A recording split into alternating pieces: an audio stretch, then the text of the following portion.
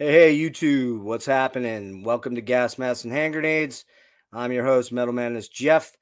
Today, I'm joined by an artist that I've been a fan of since the early 90s, which essentially dates both of us, I fear. When he burst onto the alternative metal scene with the eclectic band Saigon Kick, for which he was the guitarist, co-vocalist, and primary songwriter. Saigon Kick had a massive blockbuster radio ballad called Love Is on the Way in 1992, and they released 5 albums. However, he also was the frontman guitarist in pop punk band Super Transatlantic. He co-owned his own record label along with his brother called Bieler Brothers Records, and has released 3 solo albums and numerous EPs, like 5,000 or so EPs, I think it is, under his, I'm kidding, that's not true, under his own name, and more recently under the Baron von Bielski Orchestra moniker. Please welcome my guest, Jason Bieler. What's happening, dude? How are you, my friend? How are you? We've had a little chat backstage, so we kind of know what's up there. First of all, I want to thank you very much for joining me on Gas Masks and Hand Grenades. This kind of happened fairly quickly, and I didn't really expect it to. I thought I'll send him an Insta. How it came about was I ran across the Songs for the Apocalypse album on YouTube. I don't own it. It's on order. I probably won't get it till after Christmas. You know, that's how that works. But when it came out, there was just so much going on because that came out right in the heart of the pandemic. And, you know, I had lost my job, so I couldn't really go blowing money on a lot of stuff. So I don't have it, and I apologize for that. But I've listened to it incessantly for the last couple of days, and it's a fucking brilliant album. But I thought, you know what? I'm going to reach out. I see he's on Instagram. He's never going to respond to me. There's no way. And I sent you a DM, and for about 3 or 4 days, I kind of tracked what was going on. I'm like, oh, he's on, but yeah, he didn't answer. Yeah, he's not answering. And then out of nowhere, it's like, sure, I'd be happy to. I'm like, nah, it's got to be an imposter. It's got to be. So here you are. So how you doing, what happens is like it's like when you get DMs on Instagram. I'm not sure if everybody's is the same as mine, but like it goes in different folders. So like you get like a primary, a general, and like a request tab. So no, I don't have that. It just goes straight into my inbox. Weirdly, it does. Like I have 3. So you know. Oh, you're saying if it's I know. Okay, yes, I do know what you're talking about. Never mind. Yeah, right. So that's why I kind of see stuff, and then I try to get back to it if I can. But so every once in a while, I just make sure I'm not missing anything. So sometimes it takes me a bit to get to the.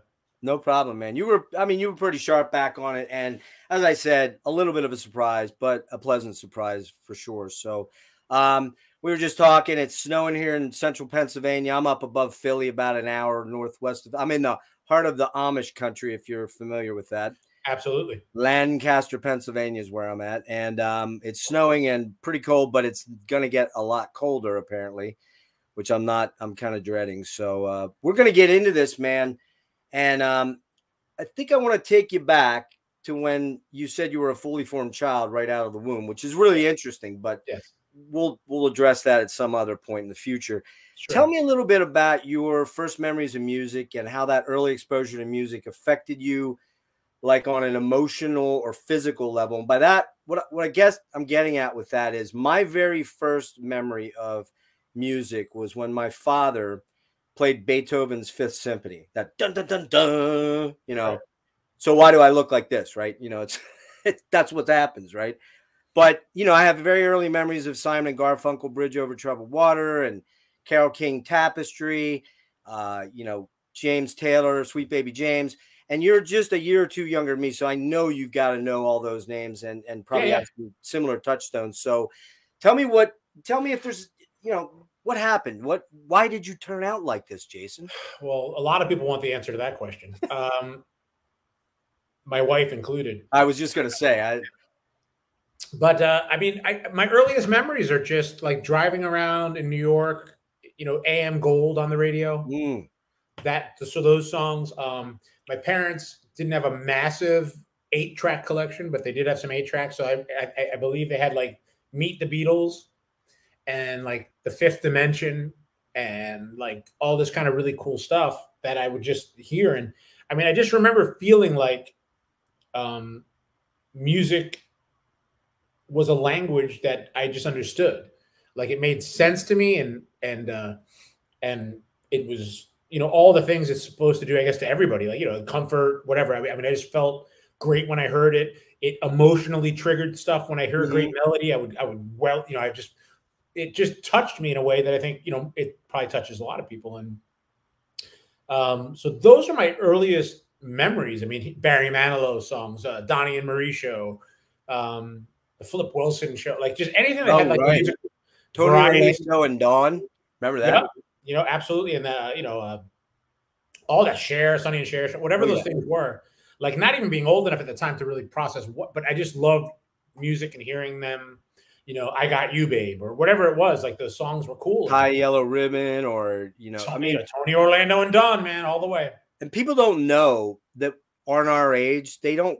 I mean, kids today have, what is it? The Simon Cowell show. I don't even know what it's called. American Idol, I guess, or whatever. I mean, they have that kind of stuff. It's not the same, man. It's just not the same. I'm not denigrating their talent. I'm not, but it's all about the visual and the whole. It just doesn't feel real. That seemed real. Now, whether it was or whether they were lip syncing, I don't think they were back then. I don't think they had that technology yet. But I mean, I guess everything is of its time. So I mean, I'm not one of those guys who like, oh, today sucks. When I was a guy, it was great. It is different though. And I mean, I think I'm friends with a couple of guys that played in the NHL, for example. And one of the things we always talk about is like, when I was a kid, all I had to do was go home and like play music or guitar. That was it. I couldn't play Call of Duty. I couldn't play Fortnite. I couldn't go on. There wasn't 500,000 TV shows. And they used to say that was the same thing. Like all we had to do was get home and shoot pucks. Like that was it. Yeah. That was our whole life. And they don't know that they would have been as good growing up in the world we're in now, because there's just so many things happening that are all worthy. Too much information coming at you. So, but I mean, does that necessarily mean things are worse? I don't know if it's worse or better, but I mean, I'm glad I grew up when I did. And I'm glad, like, even just little things like, everybody now learns on YouTube. Right. I had to sit there with a record player. Yeah. I was lucky enough to have the record or borrow it from somebody and like drop the needle on a riff. Yep. And then hear it with my ear and go like, what is that? And then take it to the guitar and like try to figure that out and then go back and forth. And it was a tedious, painstaking process, but you develop your ear, not your eye. You know what I mean? Like I didn't watch the riffs. My brain had to process it differently than maybe someone who's, but it's kind of cool at the same time. I was going to say that's an instance where it's actually better because you can move a lot quicker and digest a lot quicker and get stuff down a lot quicker. Whereas back then it was, like you said, it was a process to learn. Do you feel like we do? If you could get the whole way through it. But I don't know that it is better in that sense because you're relying on different skill sets. When I was coming up, I mean, you had to use your brain and your ear to hear. Sure, you develop your ear. That develops a musicality. Yes. Like you start to understand what that language was, and now it's like kind of a. You see it done and it's given to you right away. So it doesn't go into your brain as deeply or in the same way. I agree. So I don't know. I mean, we'll see how it all plays out, but that's a fair point though. You're saying you're using a different set of a skill set that's a little bit different. Whereas back then you had to really focus. Well, it's the age old thing now, vinyl's made this big comeback recently, but for 20 years it had pretty much disappeared. I was part of that, man. I went CD, awesome. Portable, killer. Sold all my vinyl, much to my chagrin. I did most of it. All my original Yes albums, all my original Rush albums, all that stuff. And it's like, what? Why did I do that? For convenience, basically. I love it now, man. I mean, I hate to say it, like, I hated listening to vinyl. I mean, it was a pain in the ass, and like, especially from a learning standpoint, or like the fact that I can sit in a car and have every song ever recorded in history in my hand. To me, it's a technological amazement. Don't you think it made, for me, and I agree with you to a large extent because I'm far enough away from the vinyl thing now, for the most part, that I remember what it was like, and and then going through the cassette thing where it was like, and going back, that's the crazy thing. The cassette thing's coming back, and I don't get it at all. But oh well. We'll keep moving. I mean, I was a fan of the CD. I thought they sounded, but people swear, it is what it is. I think there was a Raymond episode or something where he bought like his dad all the jazz records he loved as a kid growing up on CD, and the process was that's what he loved. The way it sounded when you come up with it is that's what touches you, and that's what imprints itself on your being, and that better sounding doesn't necessarily mean it's going to have that same meaning to you. So I guess it all depends on where you fell in the technological advance. Yeah, I sometimes wonder about these audiophile guys that, and I'm not one, that talk like, oh, if it's a 200-gram vinyl with, mastered at 45 speed stuff. My ears are so fried from loud amps, playing in bands, going to shows and not using hearing protection. I can't tell the difference in that shit. My favorite audiophile discussion was like, we at our studio, we own a Neve console, like this legendary Neve console. Yeah. It was brilliant. And the guy that used to work on it was from Scotland, had a great thick accent, and he was actually rewiring parts of it for us because it was, anything with a vintage console, it's like you're chasing gremlins all day long, like exactly down the line. So he's working on it, and some salesman came in with this like fiber optic audio cable, like it was like $1,000 every 6 inches to run from the power amps to the speakers. And he's going through his spiel, and eventually the Neve tech had enough. He's like, what are you talking about? This whole console is wired with the cheapest phone cable possible. And yet it gives that incredible sound, it's just, right?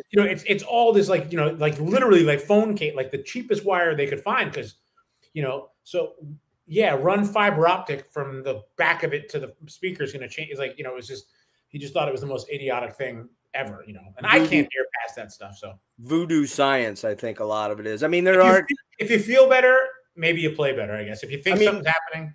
Would you agree, though, there are some things, for example, guitars, the more you pay, generally, you get a better instrument. Generally, not always, but generally. I mean, a high-end Martin D45 versus an entry-level triple O or something like that.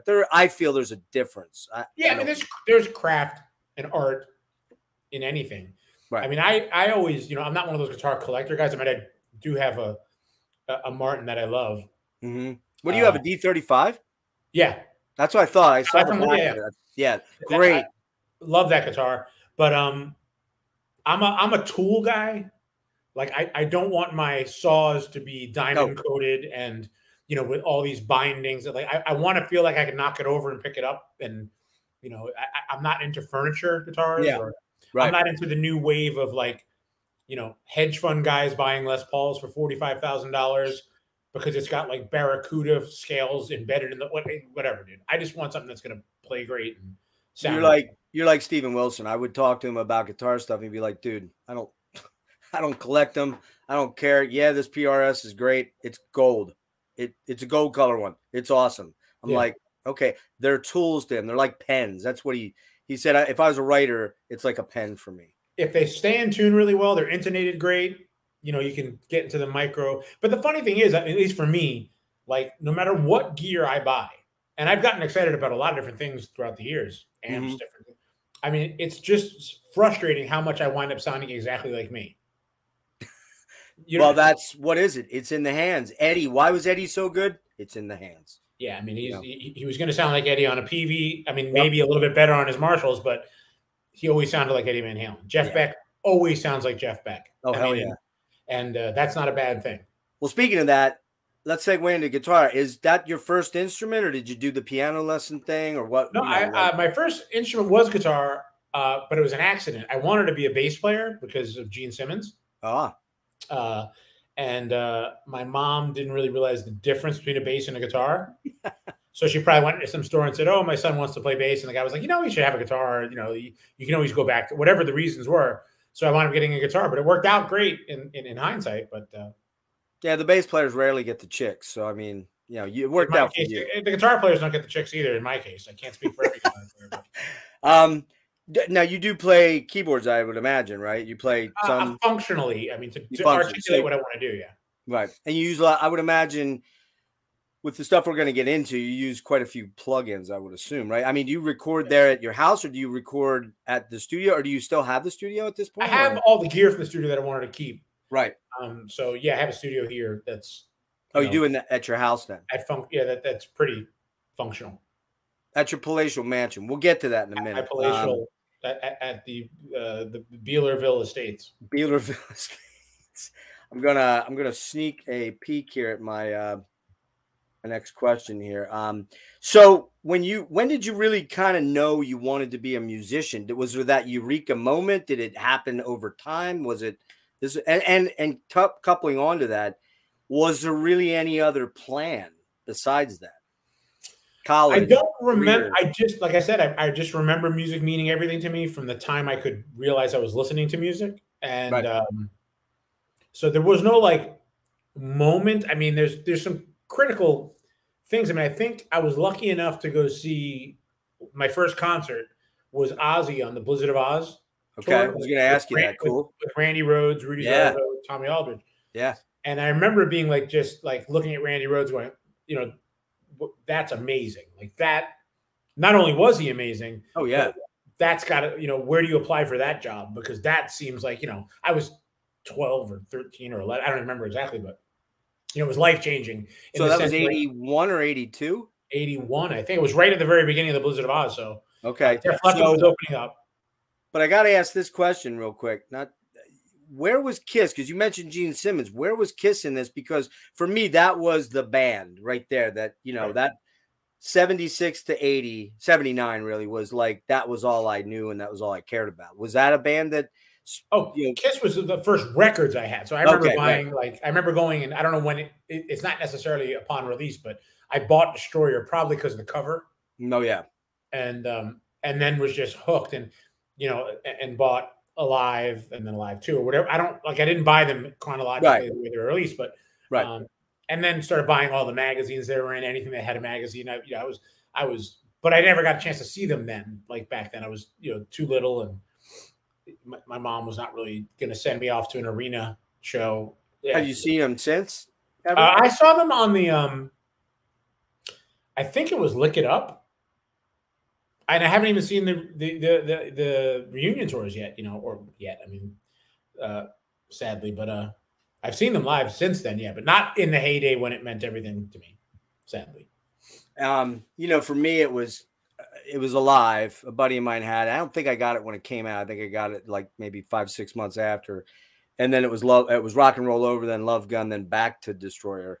Right. And that was the first show I saw in 1979. And as fate would have it, literally 3 days before the show happened, Judas Priest was actually opening on Hellbent for Leather. And they were off the tour right before that. I didn't know who Priest was at that time, of course. Didn't learn of Priest until Unleashed in the East in 79, I think that was. So, and Rush was my second show, which was insanely cool on the Permanent Waves tour. But I just wondered where Kiss was, because we're in that same age range. Yeah. And us guys kind of know what that meant back then and what was. Oh, that was my first. I mean, when you're a little kid, especially as a little kid. Yeah. I mean, I still think the songs hold up now, but many.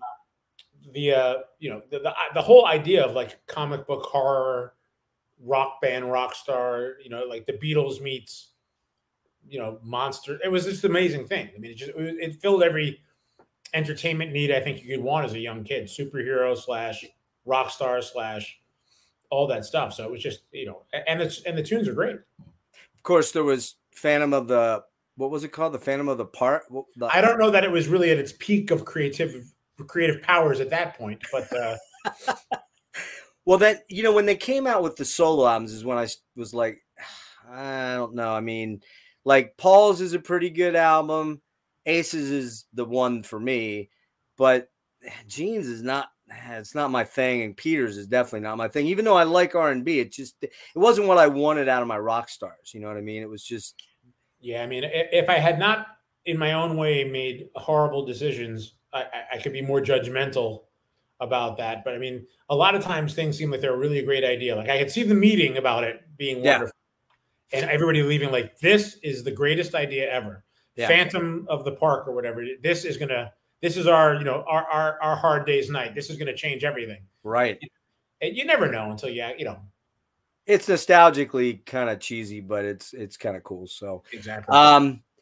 What other artists or musicians affected or influenced you as a young player listening to music? You know, like, again, on my case, Alex Lifeson, massive, gigantic, hugianic influence for me. Right.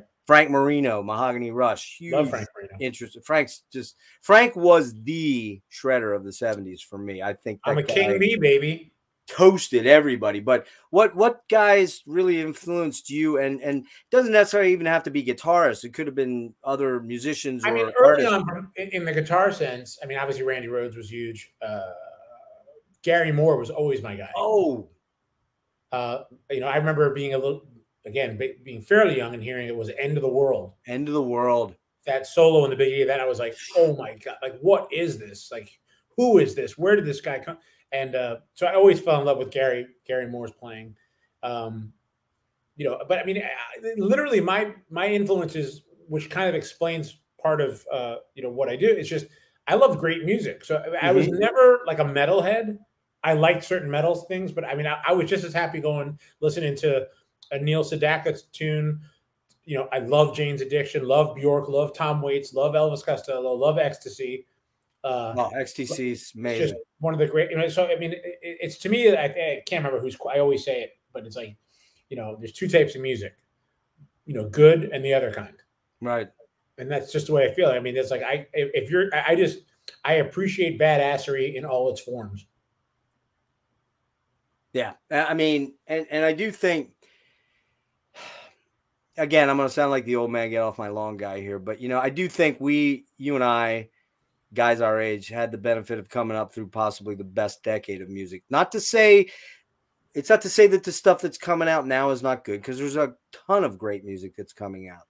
And maybe that might be part of the problem. There's almost too much music coming out, but I digress. But I just feel like the 70s was kind of the classic stuff. And granted, the Beatles, and there was a couple of, you know, Crimson and those kind of guys, you know, Vandergraaf Generator, stuff like that. But I didn't know about that stuff till I was considerably older. And everybody denigrates the 80s, but man, there were some great fucking bands in the 80s. Tears for Fears, Aha. There's just so much good synth. The Police, too. Police, yeah. I mean, so yeah, I guess, you know, I probably sound like the old man get off my lawn guy, but I listen to a ton of music, new stuff included. So I mean, I don't necessarily feel that the same way as you about it, because I mean, there's a bunch of new stuff that I listen to that I love, and I think is as good as anything ever done. I think it's more difficult. The thing that when we were kids, I think it was easier to hit critical mass. Like you know, everybody knew who Tears for Fears was. Everybody knew that song at that time. Right. Everybody knew Frankie Goes to Hollywood. Everybody knew the Police. Everybody, you know, now there's just a lot more bands and a lot more music being released. So I don't know that anybody will hit that singular massiveness anymore. But I think, and that obviously ties in. You know, when you're growing up and every single girl in school knows a song, and every guy knows that song, and, you know, whether it's, you know, you're going even back to Quiet Riot's Mental Health, when that broke, it was massive. And huge. Everybody had it. Yeah. So, you know, you have this kind of cultural touchstone for everybody. And I don't know that you have that anymore. But I don't think you have that anymore with, you know, TV. Like, I remember going to school and, like, everybody saw the Dukes of Hazzard. Yeah. Or the A-Team. Yeah. Like, everybody saw that show. And now it's so fragmented. But I don't think it means that I think the shows are probably better now, ultimately. You know, some of the TV shows and some of the creativity is at a higher level than ever, but it's never going to hit that same. But there's just so much. Yeah. I mean, everyone finds their own rabbit hole and goes down it. How encouraging or nurturing were your parents for your once you started to kind of go down this road? Were they 100% behind you, or how that worked? I don't think they're behind me or against me so much. I mean, and I think as any, like, look, I think you're a musician, you're young, you see Kiss, you go, I'm going to be a rock star, and everyone around you goes, sure, you're going to be. But it's probably no different than I'm going to go be a football player, or I'm going to go be a soccer star, or I'm going to go be a hockey player. I mean, you know, it's really hard to look at the people around you, you know, but that's just my buddy. Like, that's not going to, you know, you should really pay more attention in school. Well, so, I guess what I meant, though, honestly, Jason, was more in specific. Now, I'm not talking little kid. I'm talking more your late teenage years, where you're approaching the decision-making thing of, do I go to college? Do I go get a factory job? Do I go into that was never it for me. I was 100% bought into music from. Okay. That's what I was getting. Yeah. Yeah, I was never gonna go down that road. Okay. I mean, and it's an insane thing to look back at now, but I think that's part of why you can, you can become successful at things in a way, because you're just, blindly going. That kind of, for better or for worse, that fearless belief in the fact that this is what I'm going to do. We'll get to how old were you when Saigon Kick formulated and kind of did their thing and got signed? How old were you at that point? Probably 18, 19, 20. Wow. Really? When we formed, yeah. I mean, yeah. And it took about, 2 years after that. But basically, we were together for about 2 years, and then we got signed. Okay. So you were playing the Miami area, or you'd said Tampa? Yeah. Were you from Tampa? Well, we had done some stuff in Tampa, but we played all South Florida. Okay, South Florida.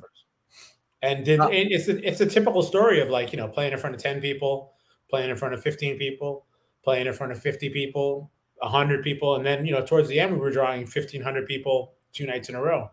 That's crazy, man. I mean, and we never had a demo tape. We didn't have like a package to send. The labels all came to us. I mean, it was really a backwards way of doing it. Yeah, I heard you mention that Jason Flom was kind of involved. How'd that come about? Do you remember? Yeah, I mean, we were, getting all this momentum of playing bigger and bigger and bigger shows, and a guy who I reached out to us, who's a manager at the time, named Warren Wyatt. Right as things were starting to peak in the live sense, said, "Oh, bringing a bunch of label people down." So Jason Flom came down, Dave Feld came down, and Michael Wagner. They had Michael Wagner, who was just finished. I think he had just finished the last Extreme record or whatever. And they came down. They went to the show, and we went across the street after that. And Flom was like, "Look, let's make this happen." And Michael Wagner was like, "I want to do the record, and I only have this window of time because I'm doing the next." I think he was about to start Slave to the Grind, potentially, or whatever it was. Yeah, so right. he had 3 weeks, and literally it was like a Friday night or a Saturday night, and Monday we were in Los Angeles starting the first record. That's insane. So it was kind of it was a real whirlwind of a. And what did your parents say when you told them that? When you went up and said, "We just got signed and I'm going to LA Monday"? I think everyone was pretty happy for us at that point. I mean, I think it was. I mean, we were getting building. It was building, yeah. I mean, something was going on for sure. Yeah. So I mean, I think. Go ahead. I'm sorry. No, go ahead. So you told me what your first concert was, and I had first metal concert, and those kind of go hand in hand. Let's jump into your Jason Bieler and Baron von Bielski stuff here. Because I kind of want to work, as I told you behind the scenes, I kind of want to work present day to go back a little bit. Sure. When the new album, which I don't have, and I apologize for that, it's called Jason Bieler and the Baron von Bielski Orchestra, Songs for the Apocalypse. How did that all come together? And I know there was some pandemic sort of stuff going on there, 2020, I guess. Can you give me the backstory on that? I mean, I finally decided to officially, I was going to do this record, so my initial thoughts were, let me reach out to, all of my friends in different capacities that I have. And assuming that, I'll reach out to 20 or 25 guys that I respect and think the world of. And I'm sure everyone will be on tour doing this. So I might get 3 or 4 guys who'll say yes, and, it'll be awesome. And that coincided directly with the pandemic shutdown of everything. So fortuitously, everyone was home and bored.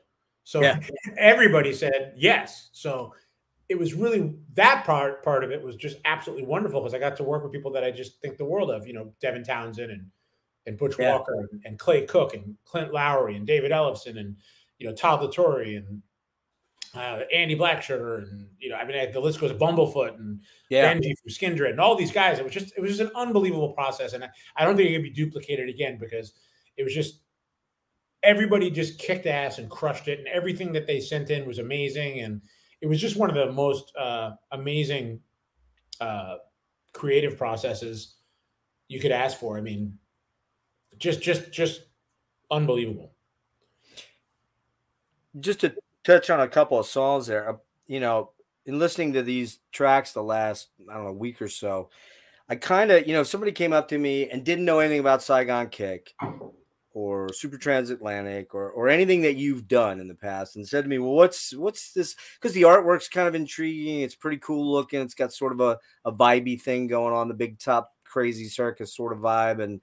And knowing your sense of humor, it makes complete sense, of course.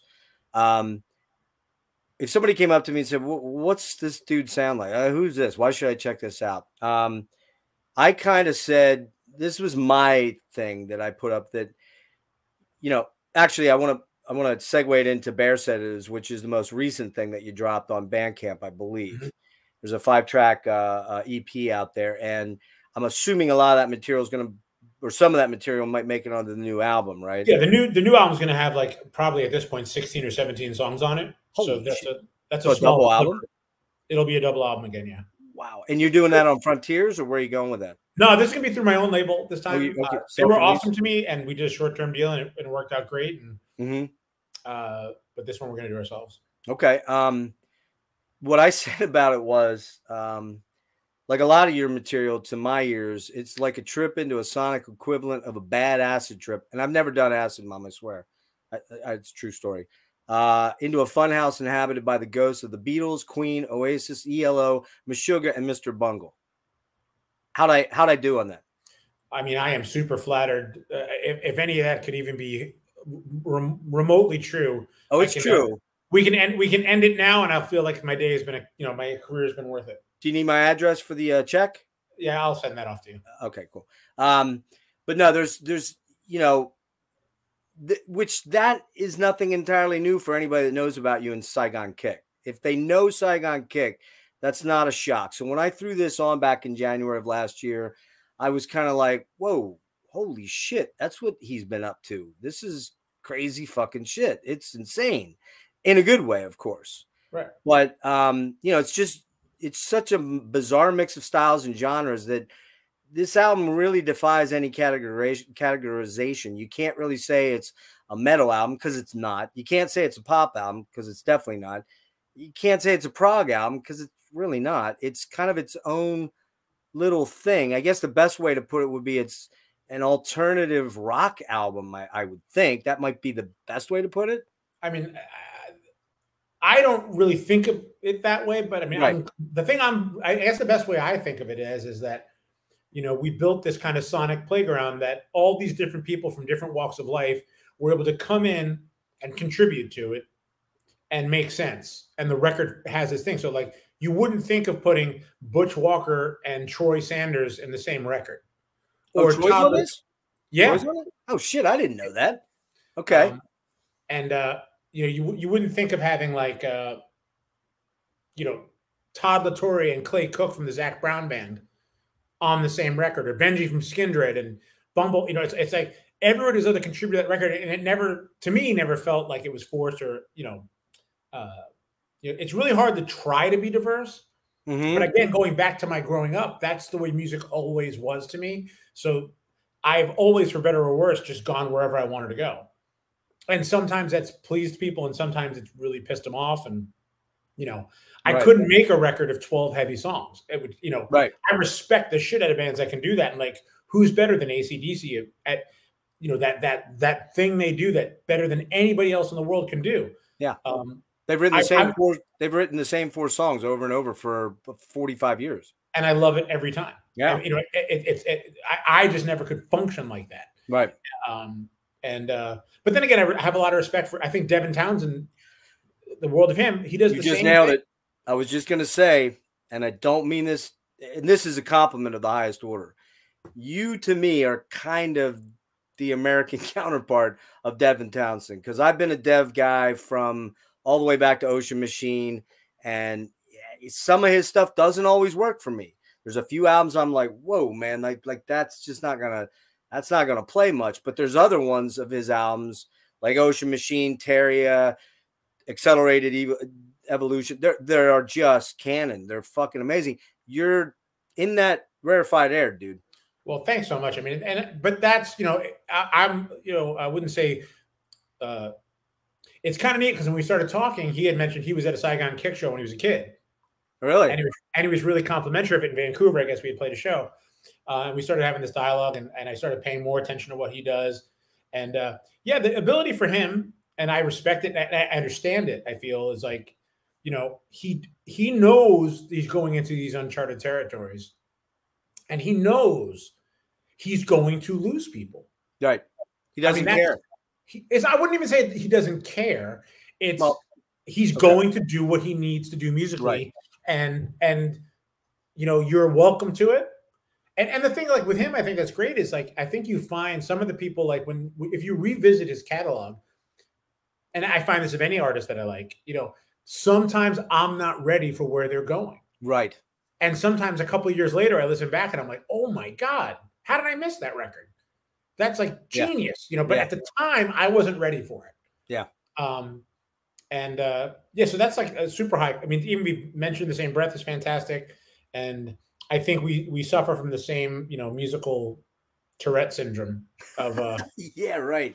You know, but you know, like you said, it's kind of as an artist, you can only go where you want to go and please yourself first and foremost, because if you start doing the other thing, writing to please whoever, your fan base or the record company, or to get on America's Most Wanted, or America's Most Wanted, America Idol or something like that, you're sacrificing your craft. I think it's a moving target. I mean, you can't chase that. I mean, I think, you know, I've succeeded and not succeeded based on just following my instincts, you know, and listen, I mean, if you look at my playlist, I could probably be put in jail for the sheer abrupt genre hopping that goes on. Like, I mean, I literally have Meshuggah next to Barry Manilow. Yeah. That'll go into Bjork. That'll go into, you know, Porcupine Tree or Stephen Wilson, or, you know, it's like, I just want tunes. Miles Davis into, you know. Oh yeah. It's just, I just listen to all that stuff. So that's me, dude. I mean, I'm all over the place. But I will have to end this interview if you tell me there's no Gordon Lightfoot on your iPod. Or do they even have those things anymore? iPods? It's been a pleasure talking to you. I'm aware of Gordon. I'm aware of Gordon Lightfoot, of course. But I have not added it to the. It's not on the official playlist. Hurting my heart, Jason. I'm so bad. I'm going to change that today. Please at least get Wreck of the Edmund Fitzgerald on there. Come on. Oh, I mean, of course I know that. It's just Apology kind of summarizes the multitude of tricks in your bag for me. It's crazy melodic with monstrous, crazy multi-stacked harmonies, which is a big time sort of hallmark of your work. And then it's got these crazy fucking solos on it that you're like, and who played that solo on there? Is that you? Andy Blacksugar played a lot of the guitars on the record, solo guitars on the record. So we trade bits and pieces, but I think that's mostly him on that track. And he's brilliant. If people don't know who he is, I've never heard him until your album, dude. He's the greatest guitar player, in my opinion, one of the greatest modern guitar players of our time. Who's he play with? Does he have a band, or he does a lot of solo stuff, which you got to check out. He does. He plays with KMFDM. Oh yeah, of course. And he plays with he's Blondie's guitar player. Okay. He played with Peter Murphy for years. So I mean, I'm doing a deep dive on Peter Murphy next week. Yeah, he's so brilliant in the sense that he's one of the few guitar players that like has one foot in the shred stuff that we grew up, and another foot in the Robert Fripp, Brian Eno, Sonic like Insanity tapestry shit. Yeah, and just weaves them seamlessly. So like a lot of those Sonic guys can't ever get to the point where they do something like where you're like. And a lot of those shred guys never do anything interesting. Exactly. They can't do it. They can't slow it down. Yeah, I think, you know, not to disrespect any, because there's a lot of great musicians, but Andy's about as good as it gets as far as I'm concerned. Definitely going to check him out as a result of this. I'd never heard him. So now that you say, of course, KMFDM, I know, you know, I mean, I wonder, Gunter used to play with that. I wonder if Gunter retired or something like that, maybe. Andy's been with him for the last few years. He just did the whole new record with them. And cool. That's gateway band for me into industrial with Frontline and Puppy and all that stuff like that. I love that. So like that shit's in my playlist. And if you look at me and be like, nah, that dude's a metal dude. No, I'm far from just a metal dude, you know? Yeah. Bring Out Your Dead, Crab Claw Dan. There's the juxtaposition of how weird you are. And I say that with all due respect, sir. I take it as a compliment. I mean, just the sense of humor is always there. It's always a bit twisted. It's always a bit warped, and it's kind of beautiful. You know, it's just this. I love it, man, because I see it, the interviews you've done, the stuff you do on your social media posts. I mean, you really like to have fun with that kind of stuff, and you have let yourself go. The last time you posted a picture on Instagram, the dad bod suits you well. It does. I feel really good about it. The last thing on Songs from the Apocalypse, were you by any chance contacted by any lawyers from South Florida when you use the for trademark infringement, when you use the Very Fine People song title? I'm just curious. No. Fortunately, we live in a world where the general population does not listen deeply into anything on record. So the people who got that far were on my side. It's true, but now this viral video is going to be out there, and you know who might be calling. So thanks for the help. You're welcome. You're welcome. Anything I can do to just when everything was going well. Right now. Let's see, where are we at here? Okay, so your eclecticism has your eclecticism made it hard for you to be marketed for labels when you were signed back in the day to the big labels at all? You know, I was really lucky, and we were really lucky back in the day. I remember Jason Flom coming to my house before we did the second record, and we had this wonderful conversation where he looked me in the eye and said, "I have no idea what the fuck you're doing. Just go make the record." So I mean, it was connecting, but right. He didn't necessarily. He knew it wasn't the rock and metal of a few years back, and right. He didn't necessarily know that it was going to be anything in the future either. Right. But he was creative enough and had enough faith to say, just go do what you do. So we were very fortunate in that sense that we didn't have the label pressure of do this, do that. We had a ballad on the first record that didn't blow up. So it wasn't like we changed the formula. I think stylistically, the first record is not that different from the second record, generally speaking. And we were able to do what we wanted to do. I think once I stopped working in the confines of a band, I wanted to explore more and more and more and more and more and more and more. Right. So did it hurt us? I think the same things that might have hurt us then have helped make those records have kind of an afterlife, where I still to this day get people going like, oh, you had the ballad, so I never paid attention, but a friend of mine played me the Water record or played me these songs off the first record or whatever, and I had no idea that that's what you guys were about. So, and it's been really nice, both from a peer standpoint of people like, whatever, Corey Taylor saying nice things, or, the guys in Five Finger Death Punch, or, just hearing nice things about, those records were cool. I think they're interesting now because they weren't one-dimensional. They're absolutely not even close. I mean, we're going to get to the Saigon Kick albums in a minute here. The first three anyways. Sure. So let me see. I'm just trying to figure out how, okay. So the new album's Postcards from the Asylum. Is that a hard title already? That's the hard title. Any information on like when pre-orders or when that's going to be released? Yeah, we're going to start probably doing pre-orders in January. Okay. Because I like to wait until everybody's cash flow is completely depleted by the holidays. Of course. Yeah. And then we're looking to try to release it in March. The only thing, I mean, we'll have obviously the CDs. We're trying to logistically get the vinyl sorted like every other human being on earth. Yeah. It will be a double record again. Wow. So I don't know if I'm breaking new ground as being the first artist to release 2 double records back to back, but I like to think I am. I hope so. Yeah. Well, the days of like Miles Davis and stuff like that's pretty rare these days, but that's cool. That's one I would really like to have on vinyl, so I got to look into that. But and the only place you can get that, I'm assuming, is on your Bandcamp, or no, for the first one. The first one, it's almost completely sold out. Oh, is it? So I'm actually working on finding a few more copies from the warehouse in Italy, strangely enough. Holy and they're shit. going to ship me, like they might ship me another. It comes in little bits and pieces because everything's kind of gone. So there might be another 20 to 40 pieces coming in the new year at some point. So probably no repress on that, at least not for the foreseeable future. Anyway. I mean, they may eventually, but I think the problem is it just takes so long. Forcing it, yeah. With a label like Frontiers, they have so many albums coming out that they can only reserve so many slots. And it literally, it has been taking like, 8 months to get vinyl in a lot of cases. So I'm sure there's other priorities for them than we, stopping the presses for the day to do 100 or 500 copies of this. Well, how many were pressed initially? Do you know? I think they did a couple thousand. Okay. Of the double vinyl. I don't know exactly. Let me ask you this: since you brought up Frontiers, one of the questions, and maybe you have no idea, or well, it's relative to you.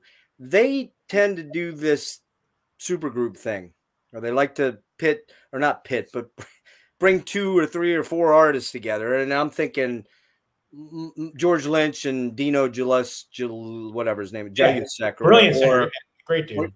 Killer singer. Or Lynch and Sweet, Michael Sweet, or Black Swan with Jeff Pilson and Robin McCullough or something like that. Have you ever been approached to do that, or? No, I mean, it really came about strangely. Their A&R guy for the U.S. was a guy named Nick, and he was really nice to me and kept pressuring me. Like, we want to do this, we want to do this. And I was like, you do know what I do, right? He knew what I did.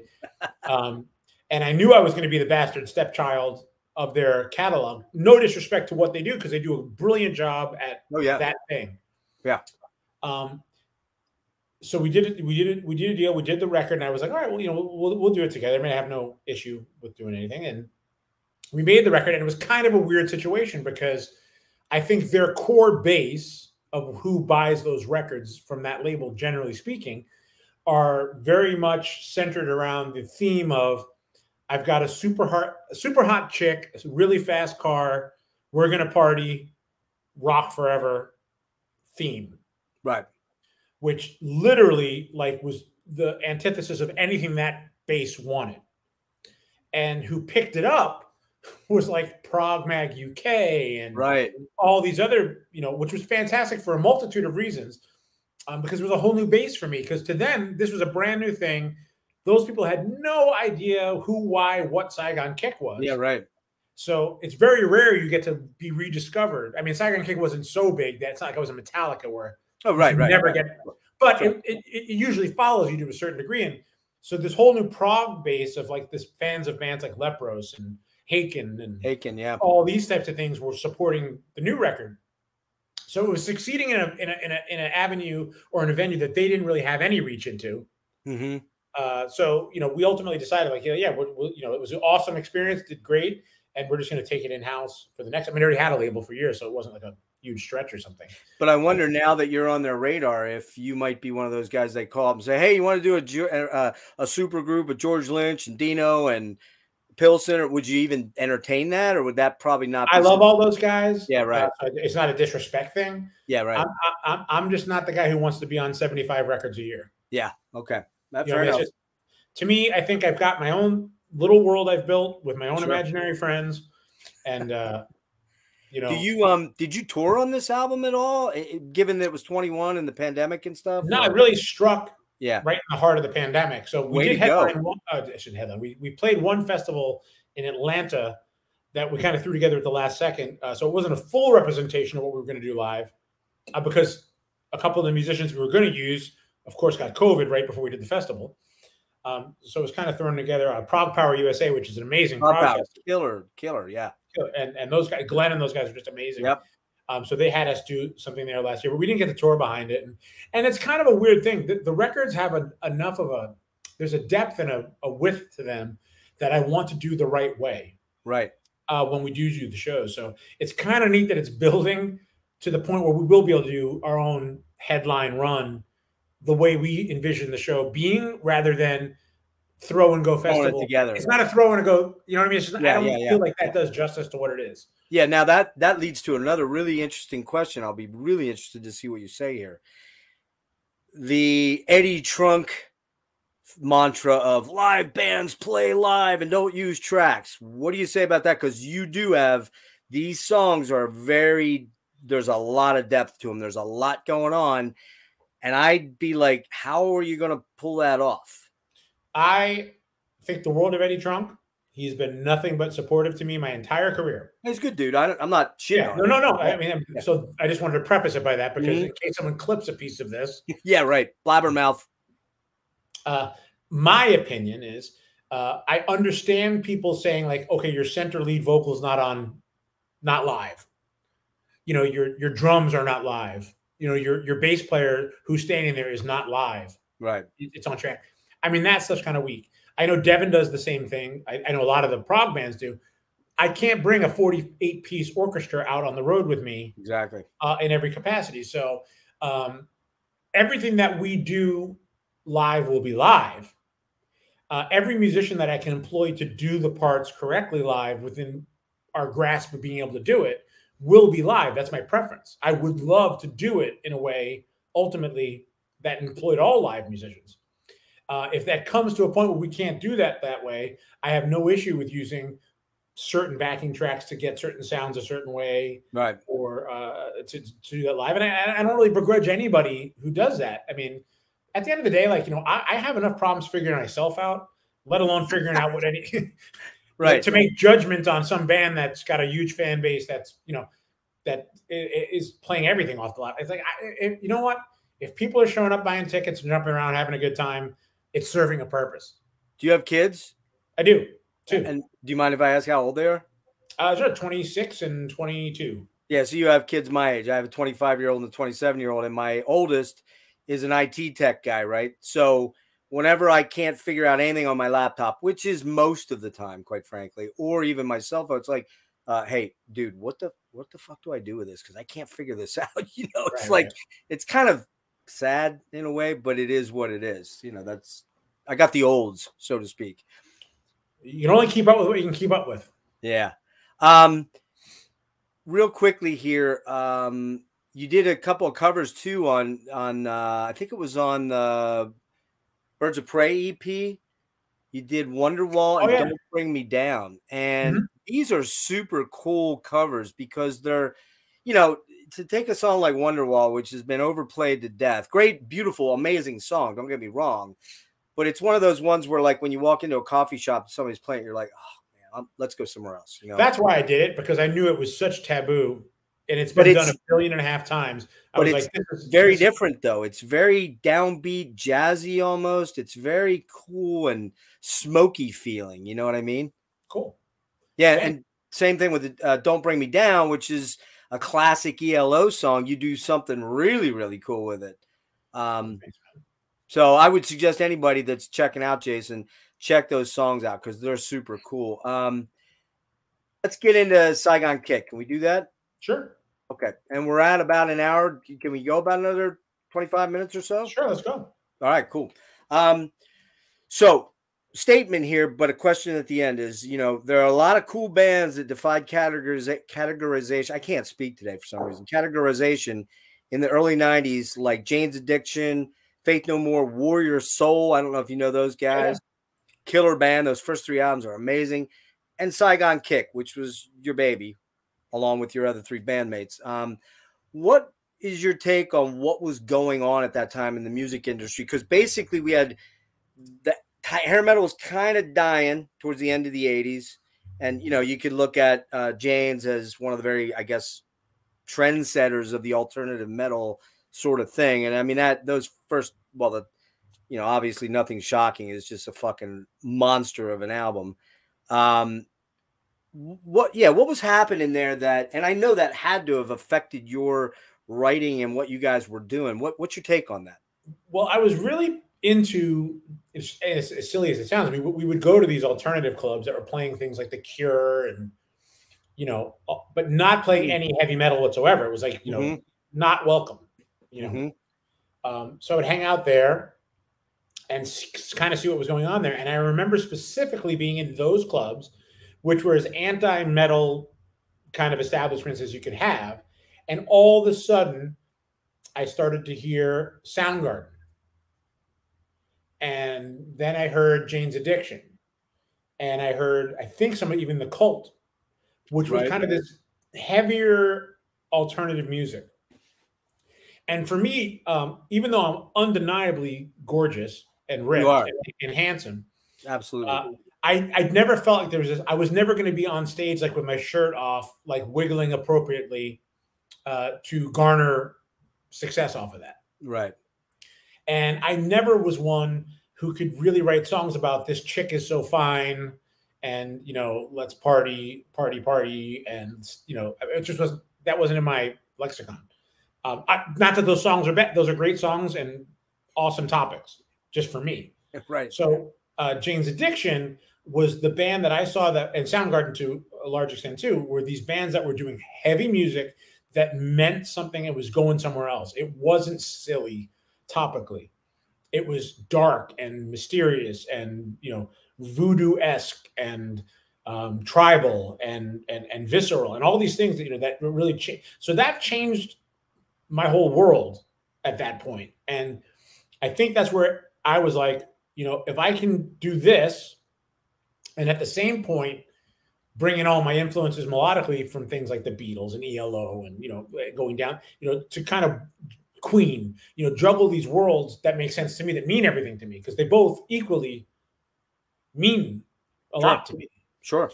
So that's kind of where the you know, my mindset was, is, you know, I wanted to make heavy music, interesting music, sonic music that all at the same time just wasn't like, you know, man, that chick looks great in those jeans. That's cool stuff too. That's cool stuff too. But it's wonderfully important. I'm not saying it isn't. Just for me, I wanted to do that. Do you remember? Do you recall like the first Jane's or Soundgarden songs you might have heard? I saw Jane's Addiction live opening for Iggy Pop. Oh wow! Before Nothing Shocking came out, right before it came out in Miami. Okay. And I just went because everyone was like, "Oh, Iggy Pop's a legend," and I was blissfully ignorant of. I just knew the name. I didn't really know anything about Iggy Pop, which is bad on me. Yeah. So really. I went to see them. It's the typical story. There was like 30 or 40 people. They came out, and I mean, I was just like, oh my God. So my first experience with them was live. Wow. And I was just floored. I mean, I was in every single thing they did. I mean, I still think to this day that, you know, I've never seen a band that, I mean, again, was it them or was it them reaching me at the perfect time for it to have that impact? You know, I needed that and they had it. And that confluence of events. And it was just life-changing. To the point where I went home that night, grabbed every friend I had, and they were playing like an hour and a half north. They played in Miami, then they were playing in like Fort Lauderdale the next night. And I was like, we're all going. You got to see this. You'll never believe what's happening. And we all went and saw that. And so that, I mean, I attribute so much to that band being, and I think it's like people always give Nirvana or Alice in Chains. Oh, that's where grunge started. And to me, it started, you know, those Soundgarden records were years before that stuff came. They were. Soundgarden was the first band signed from that scene. And I love Alice. I mean, Alice are my boys. Great band. I don't mean fucking, and they have a lot. I call them the Saigon Kick of Seattle because there was a lot. You guys have a lot in common. The dual part harmonies and you know, I think they sang in fourths, I believe, from each other. They're a brilliant band, and you know, I think the problem we had is we weren't smart enough, nor were we part of a scene. So Seattle had a scene where you could see all the bands doing something similar. LA had a scene where all the bands generally speak. We were in Miami. So we had like Miami Sound Machine, us, Nuclear Valdez, Tom Petty. I remember them. And Molly Hatchet. You know what I mean? It was like nothing made sense. There wasn't Leonard Skinner. Well, no, it was Skinner Gainesville, I guess, right? Jacksonville, right? Or I thought they were Gainesville. Maybe they're Gainesville. But I mean, so like there was a lot of great music. But you had no scene. You had no scene to attach yourself. Yeah.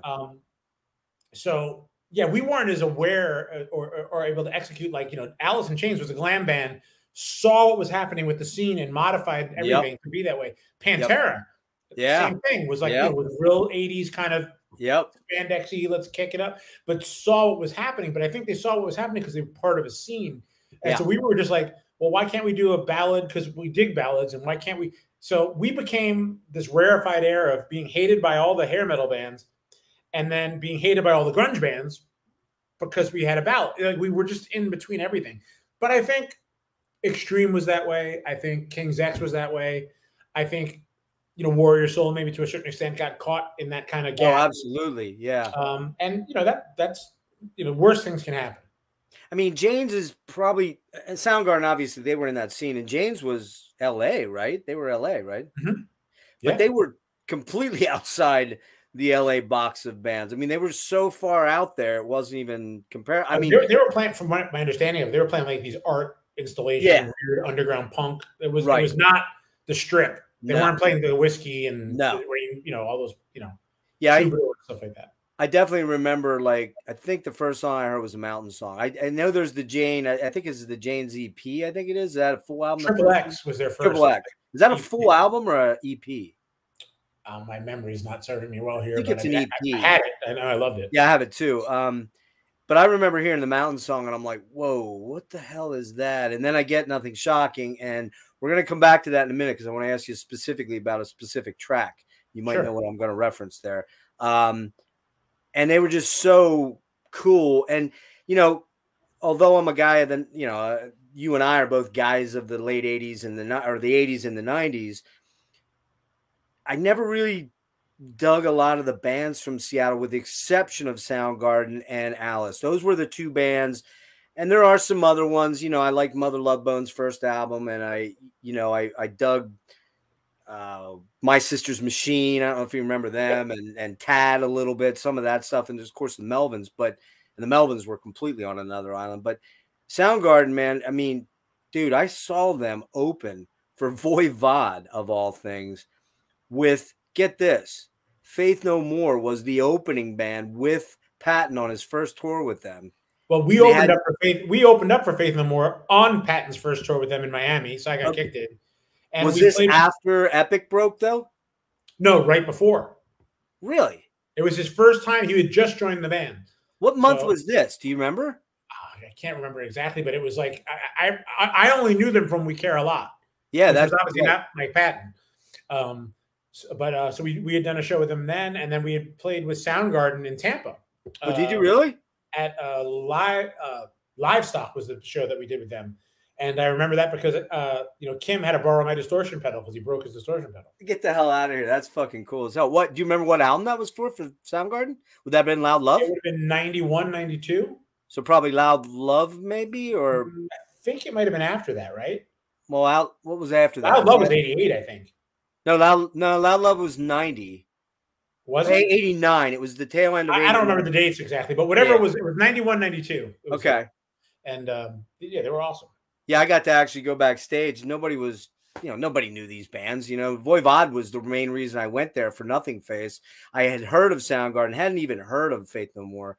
And I just walked backstage and started talking to Kim. And let's just say we both were probably not in a sober state at that point in time, I'm guessing. Happens. And I actually got to meet Chris backstage too. Very cool guys.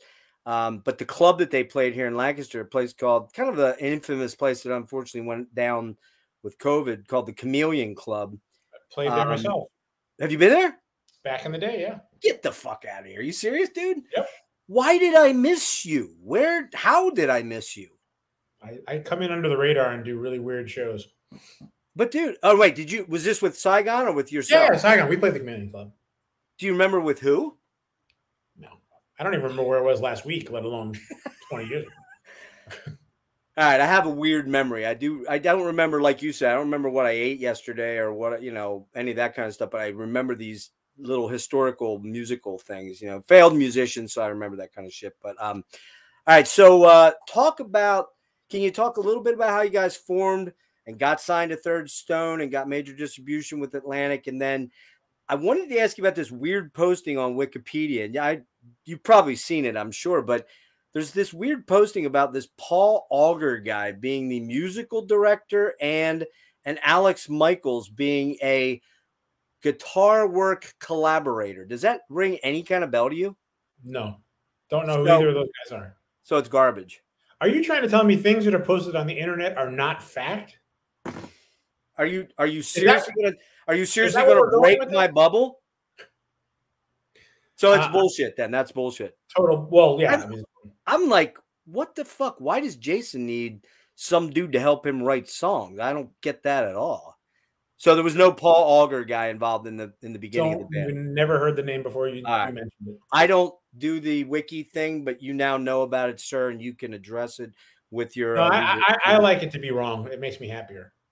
Well, tell me about how the band formed quickly and sure. the contract, and I guess was Third Stone, because you mentioned Flom. Was that an imprint of Atlantic, I'm guessing, or?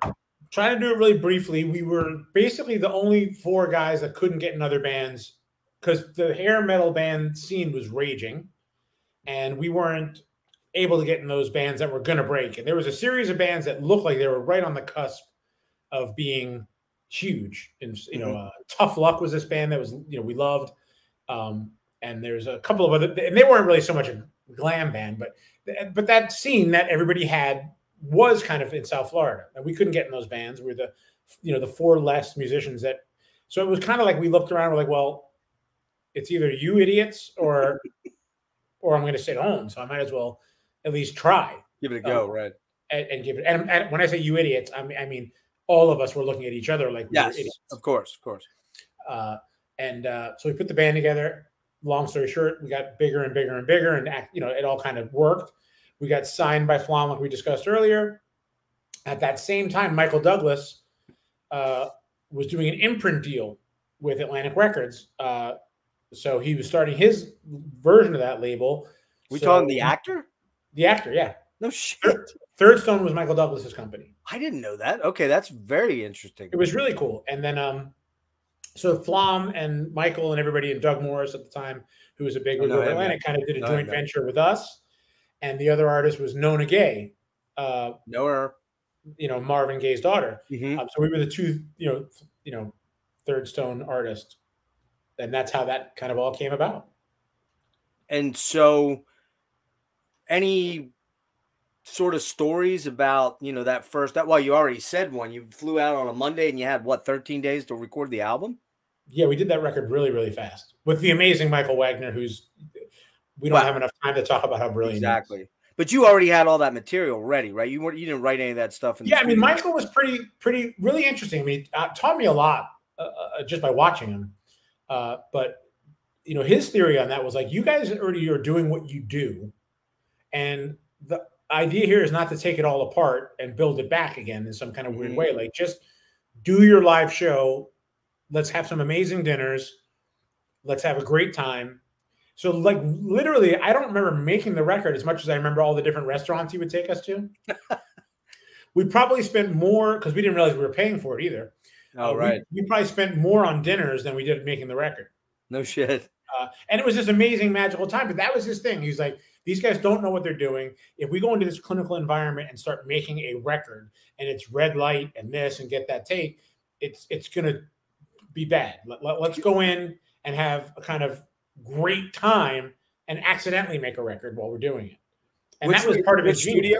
Where'd you record it at? It was Scream Studios, which is the same place Extreme did More Than Words and Porno Graffiti and all that stuff. Wow. So that you do that, and then what kind of touring did you do to support that album then? Well, we played with Ozzy in Japan. We opened up for him at the Budokan, which was unbelievable. A career highlight, because that was my first show. Yeah. So to go from seeing Randy Rhoads as a kid and being in the front, just being blown away, to getting an opportunity to open for Ozzy 2 nights at the Budokan, which is the legendary Budokan of Cheap, so the Cheap Trick record was in my head. Yeah. Yep. And then becoming friends with Zach. So Zach had me like on stage behind his amp, and I'm like, so I could actually see the point of view where I was watching. Wow. It was such a Lion King moment. Like, other than Zach holding me up nude, over his head, like, while they played that song, which is a story for another time. That's a blabbermouth headline right there. But go ahead. But I mean, it was just such a Lion King moment of like, coming full circle and doing that. So that was a huge moment. But then we toured with Extreme in Europe a lot before More Than Words broke. Mm-hmm. And then we did all over the U.S. clubs and all the usual stuff. So is this Mike Inez playing bass? Yeah. Okay. It was, and Randy Castillo, right? Randy Castillo. Okay. Who's passed. Right. And then we toured in the U.S. We did some shows with Rat. We did some shows with, we opened for the Ramones for like 4 or 5 shows, which was amazing. Now I've heard you say that, and that's bizarre to me, because I was lucky enough, I'm old enough to have seen the Ramones, the real Ramones, with Joey and that's who we played and Johnny. And I'm telling you, dude, I've never seen. This is probably Pet Cemetery era. We would have been 91, maybe Brain Drain, I think. And I never saw so many people being carried out of a show fucked up before in my life. We played with them, and we did not play like off the beaten path venues where it would not be. You know, we played Hammerjacks in Baltimore with them. We played in Connecticut with them, and we played in Philadelphia, somewhere else. But I was convinced before doing the shows that we were going to be murdered. Yeah, because, right. You know, I mean, I just thought for sure, like, this was a great run, but we're going to be killed. Like, the last thing this crowd wants is anything we are serving. Yeah.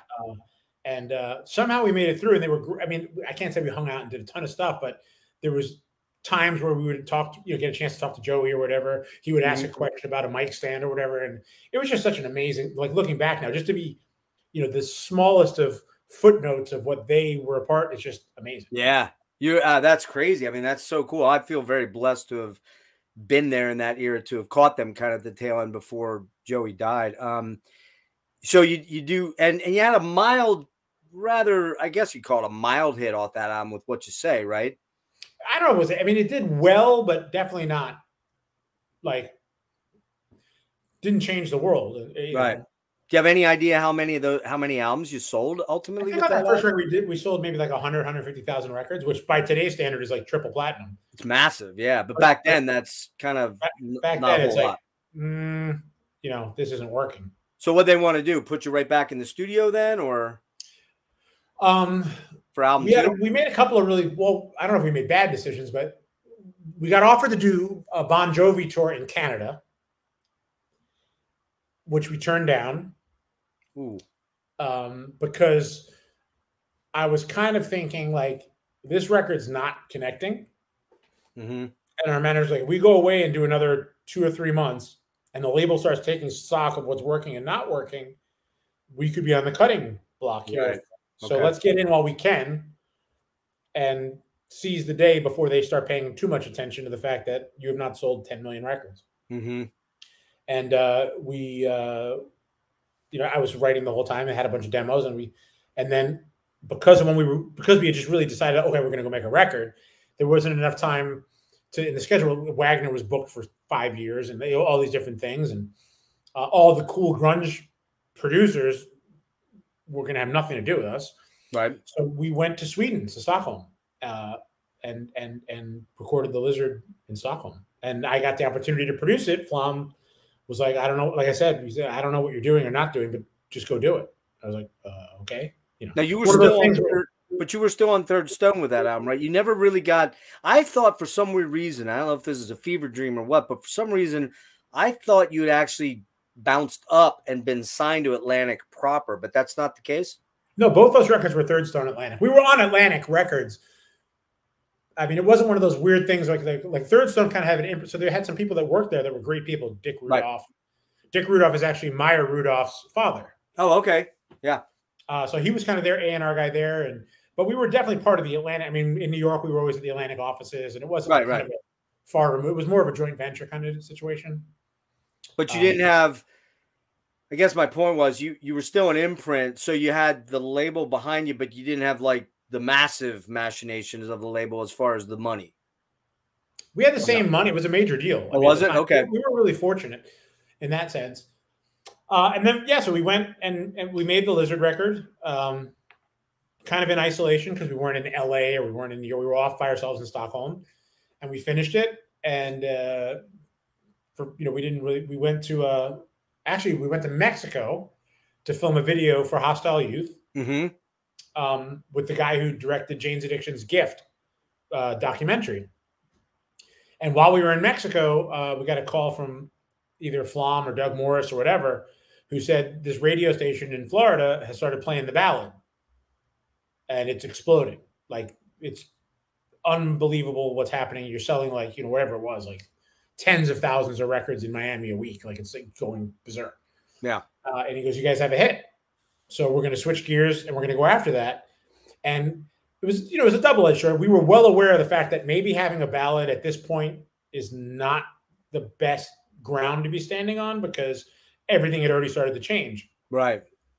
But it is what it is, and the song connected with everybody and became a, you know, a big hit, and the rest is kind of history. So, you know, with the Lizard, the one thing, I mean, the first album is fairly schizophrenic, but this album I think is even slightly more schizophrenic, and it actually gets a little more schizophrenic than that on Water. And by schizophrenic, what I mean is it's such a mix of styles. You got the brutally heavy songs like Hostile Youth, Body Bags, The Lizards, Peppermint Tribe, and then you got the alt rock, wistful alt rock sort of tracks, or like, you know, All I Want or Feel the Same Way. And then you get the more brooding tracks like God of 42nd Street and World Goes Around. And then this ballad, this ballad that is, I want you to take this the right way. It's a cheesy ballad, but it's a beautiful cheesy ballad, and I love it. But here's the thing. I'm thinking after that happens, like how many housewives went out and bought that album, and how many therapy sessions they had to go through to get over what they heard on that album after they thought they were getting that song. You know what I mean? One of the great pride marks of my life is that we horrified soccer moms all across the nation. Boom. No, I mean, but as you can see by what I do today and what I did then, I mean, that's what I do. Like, you know, I am, and I don't say it to make a joke, like I love Barry Manilow. I know. I mean, I love ballads. I love songs that are sappy. That's great. I also think Meshuggah is amazing. Like, I want to do what I want to do. So I don't want to try to pretend like I'm this cool, angry guy that only does metal, nor do I want to do nothing but ballads or jazz, or I just want to go where I want to go selfishly. And looking back, I mean, it's insane to think that a crowd in a modern day age with marketing and everything's got to be focused and everything's about the slogan, and people don't pay attention enough. So you got to hit them with the right color and the right 2 or 3 word phrase in 30 seconds, or they're not paying attention. I can see why it's insane to just say, well, yeah, I'm going to use a horn section, then a gospel choir, then we're going to do like a 1920s tune, then we're going to do a punk tune, then, you know, but I never thought that way. And for better or worse, that's where I've wound up even still to this day. I mean, that's how I see music. That's how I hear things. That's what I want to do. That's what I love doing. That's all real for me. Yeah, right. Are you telling me, though, nobody at Atlantic or Third Stone or whoever, whatever the PR group, or nobody saw that Love Is on the Way was going to explode? It really was happening all at once. I don't know if they were like, I think they were just, the first record didn't do enough where I think we were on Doug Morris's like, right. The radar. 4 records that are going to explode for Atlantic this year are. Right. We weren't on that list. I mean, I don't think we were kind of on this, like, what a strange band. Yes. Right. You know what I mean? I don't know that we want to get rid of them, but I don't know that we want to keep them. Let's just let that fester over here for a while by itself and see what happens. So it was kind of Jason Flum's vanity project sort of thing.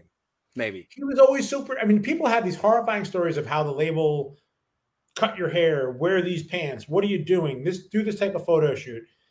You know, we were really blessed by a group of people who are like, we don't know what the fuck you're doing. So just do it.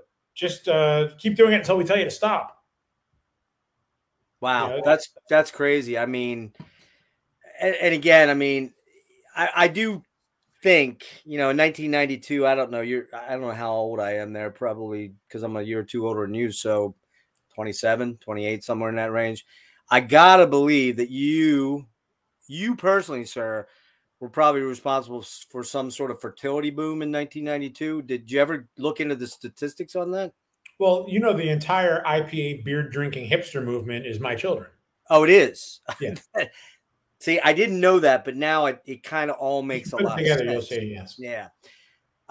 You should be getting some kind of residuals from every parent. I don't want to get into my financials, but I'm not wanting for much. So I guess we talked about, this is the one where I wanted to hit you with this. So, do you know Dave Navarro and Perry at all, or? No, I wish I did though. Have they ever? Okay. So they've never contacted you and said, hey dude, that song Cruelty. Kind of, I mean, kind of sounds a little bit Summertime Rolls. It might, one could make a case. that there is a heavy. The great thing about my creativity is I am, generally speaking, so bad at ripping people off that it never sounds like what I'm trying to do. Right. Well, that one might be slightly close. But you know what I just heard the other day that freaked me out? And go back and listen to this. Okay. Because I was listening to the new Bono Surrender. I haven't heard it yet. He put out this new autobiography, which is fantastic. Okay. But it's got all musical bits in it. Okay. So he started talking about Where the Streets Have No Name, legendary U2 song, obviously. Of course. And the version of it that he's playing is, I don't know whether it's from a demo or it's just, it is totally Heroes by David Bowie. Oh, yeah. Now that you say it, I hear it. Yes. But I didn't realize that at all. Like, I was like, oh my God, that's like verbatim the chord. Like, it felt like the chord progression, the melodic structure of it. You hear it right there, just the rhythm of it, dun, dun, dun, dun, dun, dun, dun. And then the chordal. Yeah, the minute you said that, I'm like, dude, but it never dawned on me. So no. I like. It only dawned on me last night as I'm listening to Cruelty wait a minute. Yeah, no, that was this morning. I was listening to Water, and I hadn't listened to Water in a lot of years because you know how it is, man. You move in these waves of listening, and I'm like, dude, I fucking totally forgot how killer this album is. Might even be my favorite of the 3 albums. Thanks, man. But the minute I'm hearing Cruelty, Cruelty's on Lizard. I'm like listening. I listened to both of those this morning just to kind of reacquaint myself to the songs, and I'm like, all right, that one I definitely hear that a little bit. Yeah, I mean, the difference is U2 ripped off Heroes and we ripped off an intro. That's true, you did, and it is an intro. It is. So I should have ripped off Stairway to Heaven or something. It would have been maybe the more appropriate, or maybe the Macarena, Hallowed Be Thy Name, or something like that, right? Okay, so Water, the 3rd album, and then when we get through with that, got a couple quick questions on that. I got 2 general questions, and then we'll hit the albums and get you out of here. Okay. Sure. So the 3rd album comes out September '93. You've got a new bassist in Chris McLernon. He replaces Tom. Well, Chris did the whole Lizard tour with us. So Tom he did. He was in the band from the very beginning of that whole cycle.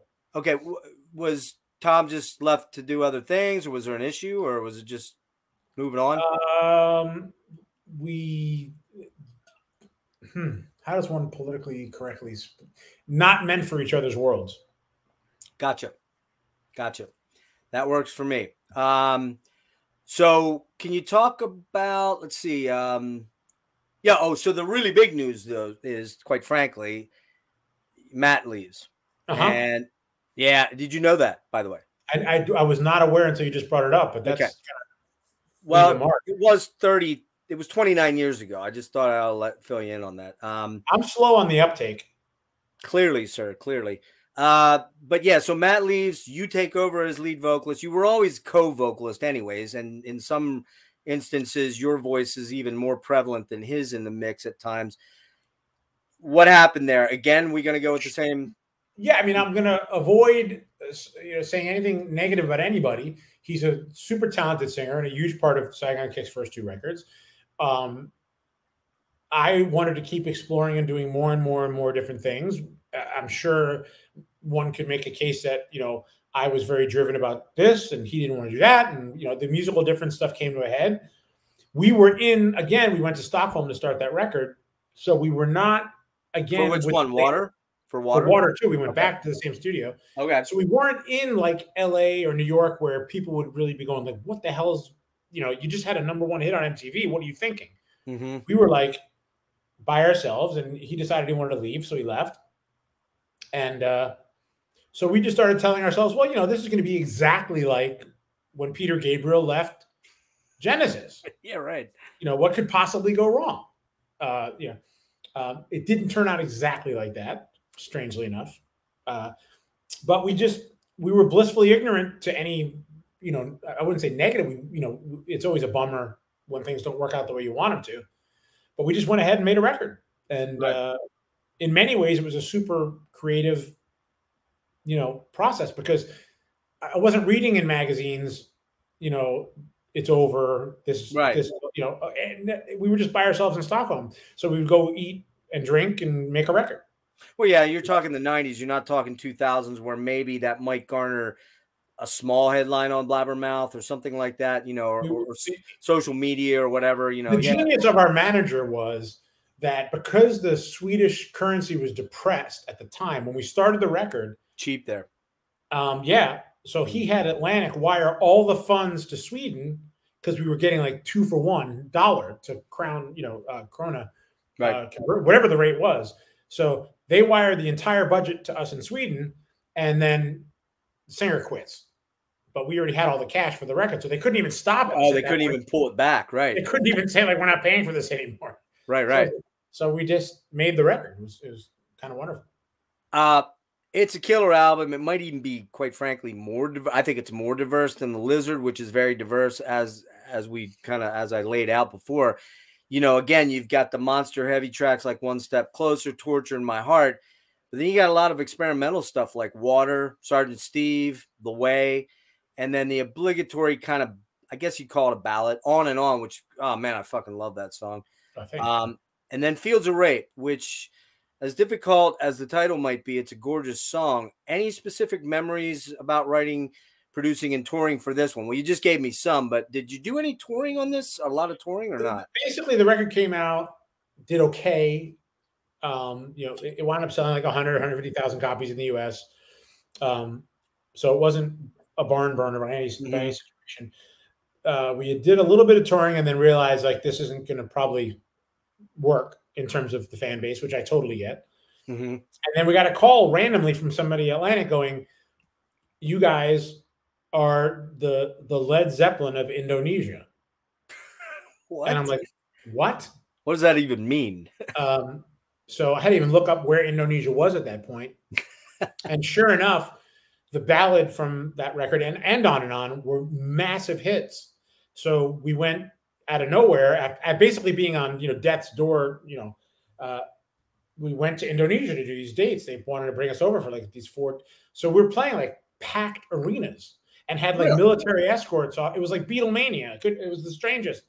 It was like Sex Farm went to #1 in Japan, kind of Spinal Tap. Yeah. Bizarre.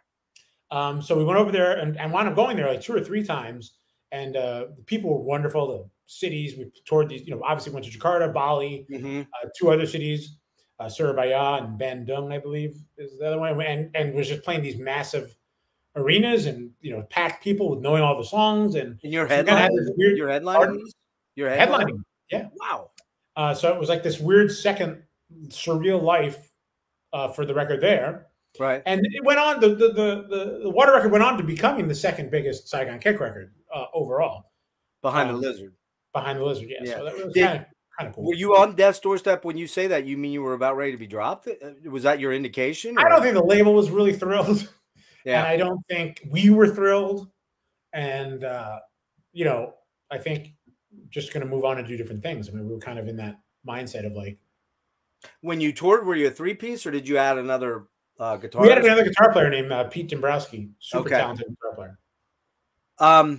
Again, man, I don't understand how I missed it because I was pretty tuned in to you guys and the scene.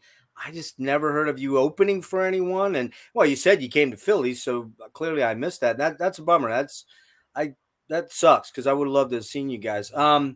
We came to Philly with King's X once.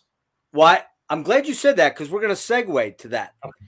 I don't know if you saw, but I just did an interview with Doug Monday. I wouldn't think that you would, but I did a lengthy interview with Doug that was killer and just a wonderful, wonderful, amazing dude. I'm a huge fan. And I saw something digging around on, you know, articles and doing some research on you, which I feel I did a pretty adequate job here. I came across an article. It's a print article, clearly from back around the time. And it says, let's see here, where does it say? Yeah, sometime after was that for the first album or was that for the Water album? First record, I believe. Yeah, that's what I thought because that's what it indicated. It says you guys were opening for them and apparently you were thrown off the tour, the opening slot, because you went to choke the tour manager of King's X. Yes, all true. It's true. Doug was super supportive and we'd seen him in like certain magazine articles wearing his shirt, and it's like really cool because we felt that band was amazing. Yeah. And they are amazing. They are amazing. Yeah. So we got asked to do the tour with them, and I was like, this is great. You know what I mean? Started opening up for them, and the first couple of shows, like the sound check was like pushed all the way to like doors because they were doing these long, extensive sound checks with their tour manager.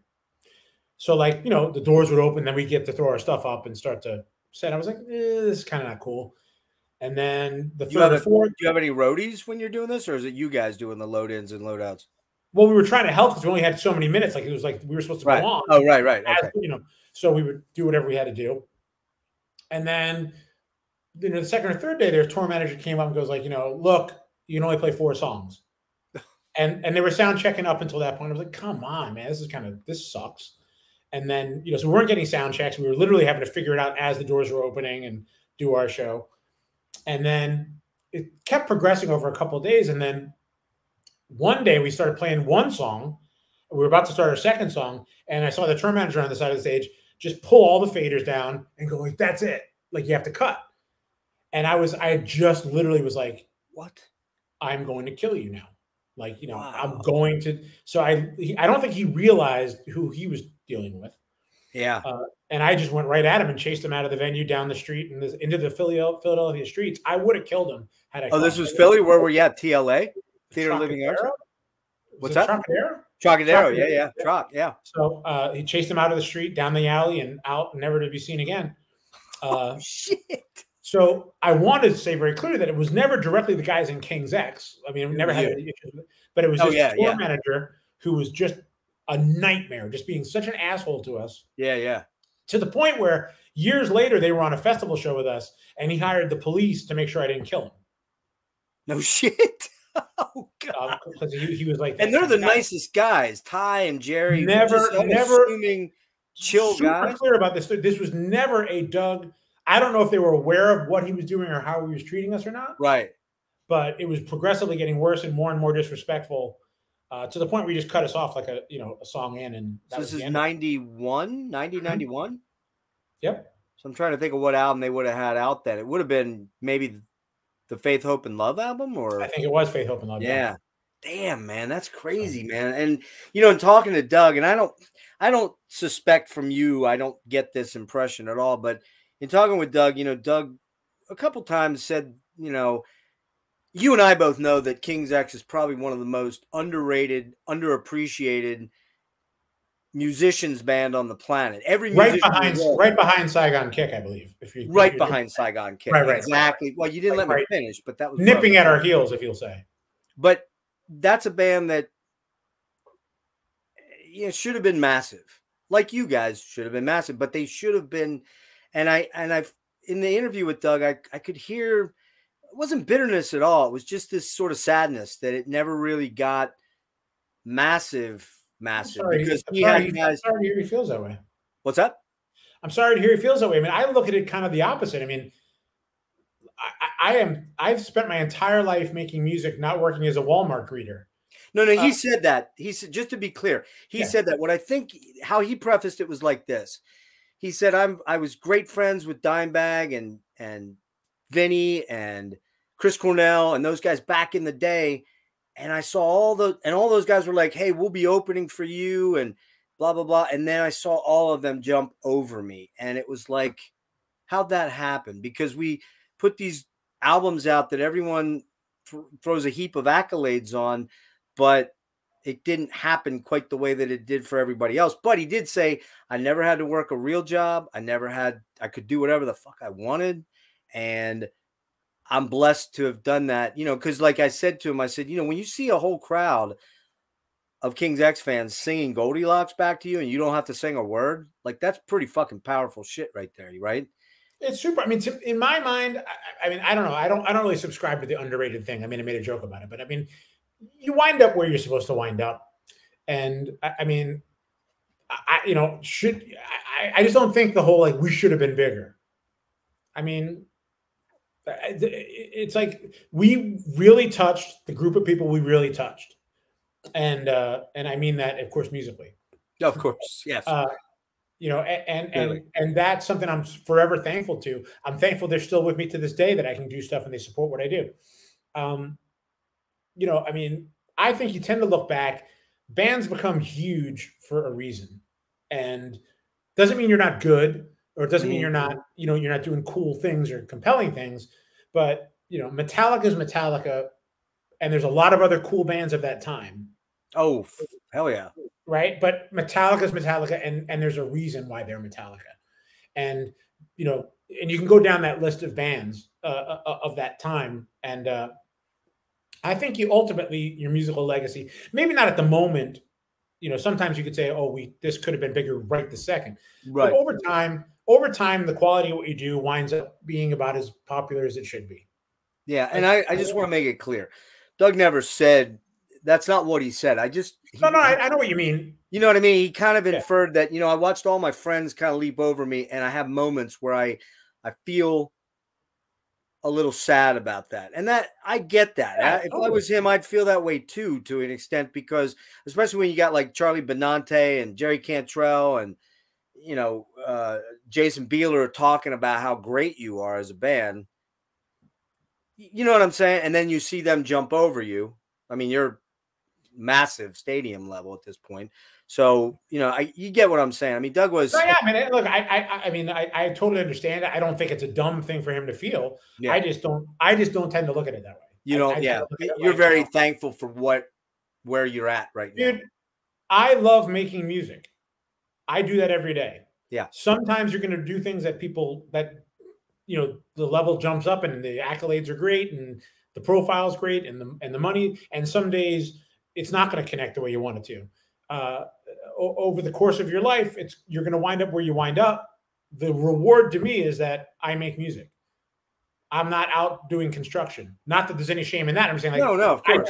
I could just as easily have to be supporting my family a myriad of other respectable ways. Right. Like, so to me, to think of it as anything else other than like this amazing opportunity that I've been given is just so disrespectful, because there's a million talented musicians, many way more than me, that never get a shot. That never get a shot. Yeah. And so I just don't like to talk about what I didn't get or could have had. That's totally cool, man. I mean, that's a great. As much as I want to focus on like what I did get and what I am doing. Yeah, that's a great way to look at it, Jason. Real quick, and I don't think you're going to have much to say on this, so I'll just hit it quick, and we'll do these last two questions to do the album stuff. OG band reformed in 2012, played some sporadic gigs over the next 3 or 4 years. In 2015, looks like the rekindled marriage was just not going to work.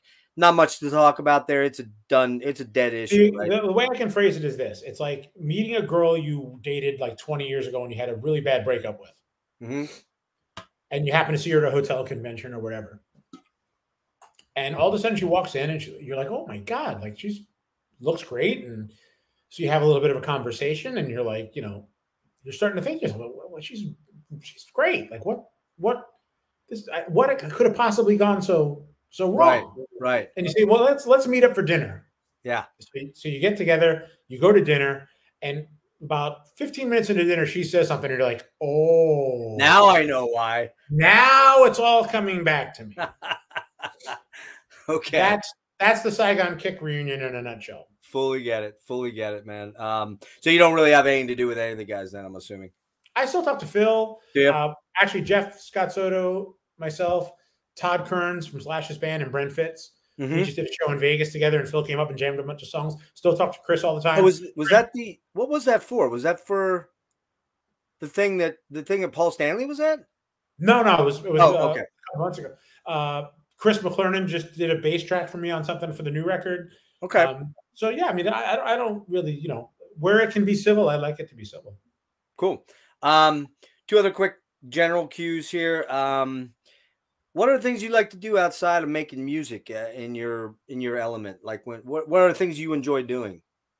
Love spending time with the family and the dog. And I still try to play ice hockey like 2-3 times a week if I can. Oh, so that's where those ripped abs came from then. That's where all the power and explosiveness and sinewy man muscle. And your wife was on board with all the tats then too? She was cool with that? She was remarkably cool with it, yes.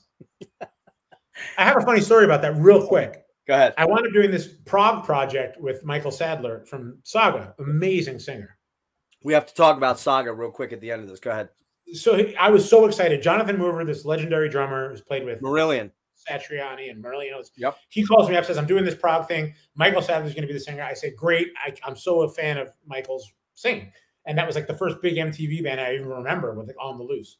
Mm-hmm. So good. Michael goes online and says, who's this Jason Bieler guy? And his wife Googles me and pulls up the picture that was photoshopped of me, completely ripped. Yeah. With like tattoos all over me. Yeah, right. So she goes to him like, you better get in shape. This guy is like unbelievably ripped. He's an animal. And you can't be in a band looking like you look with him. So he's basically going to CrossFit for like a month before. And he's a skinny dude. He's a fairly skinny dude, anyways. Yeah. But he's like full on like cardio and weightlifting for a month, like macrobiotic dieting, this whole thing. And I show up at rehearsal and he's eyeing me like, what the fuck happened to you? And it was just like when he found out it was a Photoshop, he wanted to kill me. He was oh, man. Are you still in touch with him? Yeah, talk to Michael every once in a while. You got to put a good word in for me, man. I'd love to talk to him. I am a massive Saga fan. Is there a more, I know you hate the term, is there a more underrated guitarist than Ian Crichton, man? Holy shit. I still remember that stuff to this day when I heard that first record. And the great thing about Michael is there are guys who become older and they lose their abilities a little bit. Yes. And we still love them. I don't, but if I can go see a legend and they're not at the apex of their career, it's a legend. I'm paying my respects. I'm glad to even be in the room with those people. Right. But Michael is at the pinnacle of his ability still. And it's just unbelievable to hear that guy sing. That guy had as good as it gets. Killer voice back then, and they're still pumping. They're not big in the U.S., sadly, even though they had the big one-hit sort of thing.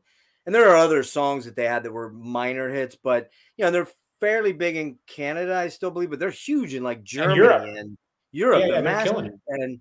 And yeah, you're right, man. What a voice on that dude. And I gotta believe he's probably pushing 70 anyways. I don't know exactly, but he's definitely an inspiration in terms of. Did you do that project? What is that called? Yeah, I did all the rehearsals and get them set up. And we did some promo stuff for them. It was Ryo Akamoto too from Spock's Beard, is a keyboard player who's just brilliant. Oh yeah. No, yep. And then I had to do more stuff with my stuff, so they got Mike Keneally, who's again crazy good. He's just a brilliant player. So I bestowed upon Mike Keneally. Zappa? He was in Zappa? He was in Zappa's band. He was in Satriani forever. I don't think he did David Bowie. He did some records with Andy Partridge from Ecstasy, though, as well. Right. And he did Devin's last Empath. He did with. Well, that's Devin. right. He was Devin's musical director, I think. Right. Yep. Yeah. Wow. That's pretty crazy. What's your favorite concert memory that you performed at? Like what? I mean, it can be the small type junk thing or the giant arena. It's got to be the Ozzy Budokan thing, just for the life changing thing. And that was sold out, I'm assuming, right? Ozzy tends to be really popular. Yeah, but that was like Budokan's what, 12,000, I think? Yeah. So there was 2 nights we did packed both nights, yeah. Not as much with the Saigon Kick fan base you would think that would have been there, but a lot of Ozzy fans. Yeah, I would imagine. And you said that was Zach on that tour, right? Is that the first time you met Zach then, or had you known him before? Or? No More Tears. No, I didn't know Zach before that. Zach's got to be like the fucking funniest dude in the world to be around, man. Like, he's just a great dude. I mean, we don't see each other as often, but we cross paths every few years, and I think the world of him. He's a great dude. Great guy. All right, so I'm gonna hit you with a couple of CDs quick, and we're gonna do pass, trash, or treasure. Do you understand the concept? I don't like talking shit about people, so you don't have to. If you want to trash it, you can just say trash or pass. Okay. You ready? Yes. What is that? Roxy Music. Is that Avalon? I can't. It is Avalon. And here's name dropping. Bob Clearmountain, whose mug I am drinking from at the moment. That's the name of his studio. I got to do 2 records with Bob Clearmountain, and I don't think there's a more talented mix engineer that the world has ever known. So that automatically just, if Bob touched it, it's as good as it can be. Do you know that album? Any of it, or I do a couple of songs? Yeah. I'm going to just say it, and I'm not going to get red in the face or anything. Greatest lovemaking album on the planet right there. That's all I'll say. That's all I'll say. Okay, good. Sorry I had to bring that up. Yeah, it's fair enough. All right. How about this one? Never heard it. I mean, I'm aware of Jake being brilliant. I think the world of him as a guitar player, but I can't say I'm that familiar with any of the bad ones. So you didn't know about Ray Gillen, the singer? Ray Gillen, I knew the name, and I think we were on the same label for a bit. But Atlantic, yeah. And that was Paul. That was a Paul O'Neill produced album. So back before kind of it's on me. I know people speak really super highly of it. And again, I know Jake's brilliant as a guitar player. Just didn't spend much time with that. Kind of went out of my wheelhouse. How about this one here? You know, I'm aware of the TNT hits that were big when I was. This is the first album. Well, technically the first. Wasn't that much of a deep diver, but I've become friends with Tony Harnell since, and paid more attention to what he's doing. And what a one of the great singers. Amazing. And Ronnie Latecro, a great guitar player. Scary guitar player, man. All right, we're gonna get a little funky here. Not funky, rather off the beaten path. Can't see it. Gary Newman's Pleasure Principle. Now my Gary Newman is going to be Cars. Like that's all I know. Is that on that record? That's on that record. That's for me. Then that's Gary's kind of the pioneer of the 9 Inch Nails, Skinny Puppy, all those guys owe this guy a huge. I listen to Cars at least once a week. Killer song. Jason, seriously, if you get a chance to see him live, man, now do it. Don't not go. He's absolutely fucking amazing live. Yeah. All right. Wonder if you'll know this one. Icon. I know the name. And I know one of the guys is in Phoenix and owns a studio now, I think. Yeah, John Appolino. Yep, that's his name. Yep. Owns an amazing studio out there. I remember them of the time, but I don't know really the music. Okay. And it's on fair enough. I'm a terrible human being. No, fair enough. We talked about this band and this album in particular is just a classic. Like I knew a bunch of the songs, but again, and this is on me. Like I never really totally deep dived beyond seeing them live, which I thought they were amazing, and hearing the songs that I had heard. Like I need to still to this day go back and listen to. So beyond the songs and Trying to Kill Their Manager, you're not really that aware of them overall. But look, they went on to a long and prosperous career after I killed their tour manager. So I did them a favor. Had that guy kept acting that way, the band would have been over then. Well, and we'd probably be doing this interview from prison. Or you would anyway. Right. So let's see what you think of this one. Miles Davis. Correct, sir. Is that Miles Davis? Or can't see. Correct. Yeah. In a silent way. It's a box set. Yeah. Yeah, man. I've been, strange enough, as a kid, I wasn't a jazz fan, but I've been spending so much time lately listening to Miles, listening to, Charlie Parker, listening to Thelonious Monk, listening to, Coltrane, all these amazing players, and Coltrane, and just on and on and on and on. It's just it's like an acquired taste. It reminds me of when I never had sushi till I was probably 18 or 19 years old, and at first I was like, oh, I don't know if this is really for me. And then you drink a little Sapporo and you have a little more, and you're like, this is pretty damn good. And then, then you go to Japan and you get hammered and you eat everything coming off the thing, and it becomes like this unbelievable. Jazz is like that. You have to work. Jazz doesn't come to you. You have to invest in jazz, and the reward is amazing. Fully agree with you. All right, I want to get you out of here under 2 hours. So how about you mentioned this band ironically and earlier on, and this is my favorite album of theirs. What do you think of this one? Love? Yeah. The Cult. Yeah. Yeah. I mean, I thought the songs that I love by The Cult are as good as any songs ever written. And that's a band that came from the punk scene and kind of came up during the new wave scene, I guess you'd almost call it, or the early 80s scene. And this album just sounds like no other album, man. It's just, I like electric. Go ahead. Yeah, I mean, they're so good. I mean, I think, and again, those were, there was, I really couldn't say there was a tremendous amount of 80s new wave bands that were like not Flock of Seagulls, who I do like, but it was definitely like, let me just put one note and do something annoying. And it was like, it became, there was a lot of the hair metal that happened to the '80s new wave bands where it just became silly and a parody of itself. Yeah.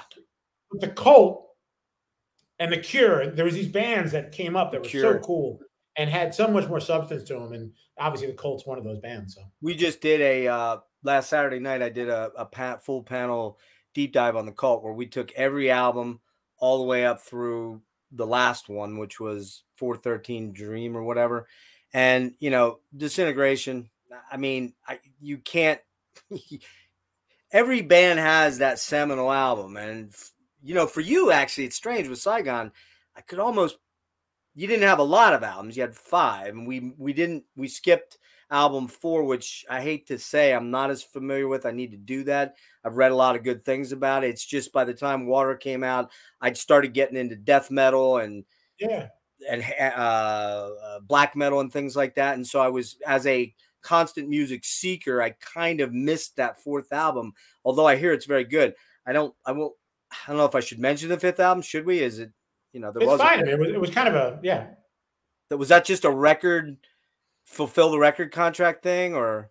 We were moving. I had already figured out we owed another record to Pony Canyon, who's a label in Japan at the time, and we were moving on. I was already starting to do stuff for Super Transatlantic, and it was kind of this. It's a kind of transitionary record between. I think it probably would have been better suited as a Super Transatlantic record than a Saigon Kick record. More, it was more a focused kind of rock record, maybe than some of the Saigon stuff. But I've never heard it, and I've never sought it out. But I'm going to make an admission to you. I have the first album here, and I went to dig out my Lizard and Water copies, and I can't find them. I don't know if somebody ripped them off or if I like to think someone broke into your house in a high-tech activity and stole only the Saigon Kick catalog because of its unbelievable value. They did. And I am going to admit to you that I almost lost my life during that break-in. So it's a little bit, there's a little bit of PTSD. I understand. So we're going to leave it there. Last album here. And I know you like this one. That's why I pulled it. Oh, Queen Innuendo. Oh, my God. But I got to ask you, before you go on, before you commit this to celluloid or whatever we're on, what about, is this as good or better than Queen 2? Because, man, I struggle between those two. It is my favorite Queen record. Okay. Period. And I actually went to Switzerland and met with the guy who produced that record, whose name, because I'm getting old, is forgetting. I'm forgetting. David Richards, right?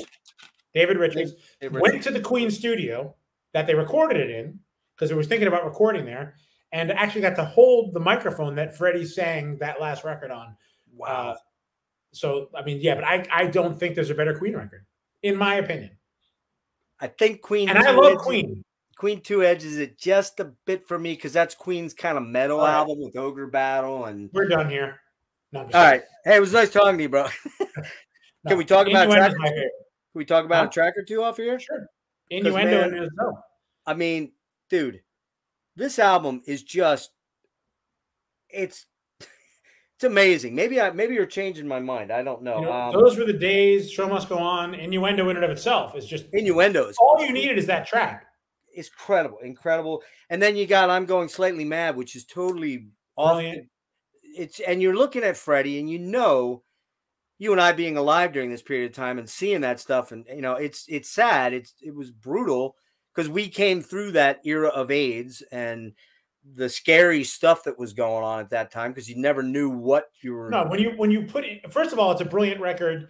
If Freddie's still alive today, it's a brilliant record. When you put the context of what he was going through and what the band was going through, what they were realizing was happening, it's just, you know, it reminds me very much the same way I feel. It's a much lighter record, but like David Bowie's Black Star is a record that it's almost to the point where it's so dark and disturbing when you put it in context.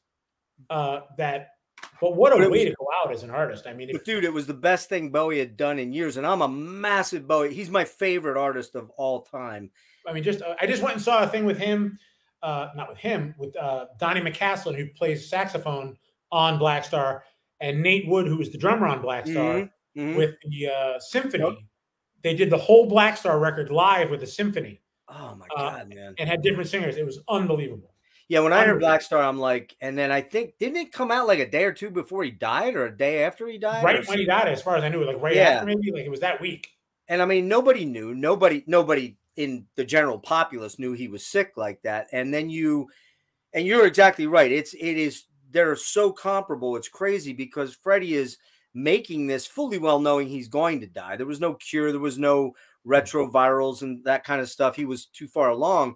And then Bowie's making this album knowing he's got incurable cancer, and it turns out to be a seminal piece of work for both these guys. Yeah, people will be chasing that Bowie record forever. Last one for you, man. You said Jonathan Mover. He was not on this album, obviously. You know, I have to say, I never heard Marillion. What? I've heard of Marillion, but I never. And it's again like that. Told you this was going to happen. You were going to get mad at me. Man. Well, Jason, it was a great interview, and you know, can you just cut it after the Bowie Queen thing? We're live, dude. We're live. This is all out there. When this goes up again, just take it off after like. I will. I think the last good thing I said was they'll be chasing that Bowie record for years. I'll chop it right there. Look, man, I want to thank you so much for your gracious time that you put into this, and I'm a small channel. I'm growing and getting bigger, and I'm doing a lot of killer interviews. And this was absolutely in that. Well, until the end, it was there. But anyway, but I got to say, man, I want to wish you and your family happy holidays. And right back at you. In your honor, sir, I am going to, after we get off here, I'm going to, well, that didn't come out right. After we end the stream, I'm going to play Fuck You, It's Christmas in honor of your musical genius. Thank you. And I'm going to do that at my family's Christmas get together this weekend. But I need some information from you, if you don't mind. Sure. I need to know the phone number and name of your attorney, because I'm going to have to probably think about legal proceedings because of the psychological. It's going to save you a lot of money on food because a lot of people are going to leave. So it's going to really, I mean. Well, no, I'm thinking about the psychological trauma that my mother will put me through when I play that song for her. So yeah, it's a hit or miss crowd with that one. You got to, Dude, I saw that. I'm like, come on, man, really? And I listened to that this morning. I'm like, that is just exactly in my wheelhouse, man. So, but again, thank you so much, and I hope. Dude, thank you so much for taking the time. You put together a bunch of great questions. Good luck with the channel. Yeah, I had a blast. I hope I answered the questions you were looking for, and you kicked ass, man. And I apologize for interrupting. Sometimes I get very excited and I want to get to that next thing. And this was a killer interview, dude. And I may hit you up again about Mike Sadler if I. Please. Be happy to connect. And Devin, for that matter. I mean, Devin, I know Devin a little bit. I've met him a couple times, and we actually have something very much in common. When he was when he was with Steve Vai, and they did the Sex and Religion album, they went to Hammerjacks, and I went and saw him there. Dev climbed up. Remember how that had like a second tier around it with, the I don't know what you want to call it, the iron lung banister or whatever. Dev climbed up on top there as Steve was doing, his Steve thing. And he's just coming over and he did this. And I was probably loaded. And we fucking headbutted so hard that I'm pretty sure I still have that concussion from that night 40 years ago or whatever it was. So, but yeah, man, I mean, yeah. Well, good luck with your recovery. We're getting there. I figure by the time I'm 75 or so, I'll be fully recovered. So. All right, man. Hey, thank you so much, Jason. It was awesome, man. Thank you, my friend. Have a great one. Take care, man. See ya. All right. That was awesome, man. Thanks to Jason. Thanks to the, 8-10 people that were on tonight, or this afternoon, I should say. And everybody have a Merry Christmas, because this is probably it until after the holiday. And see you guys around later.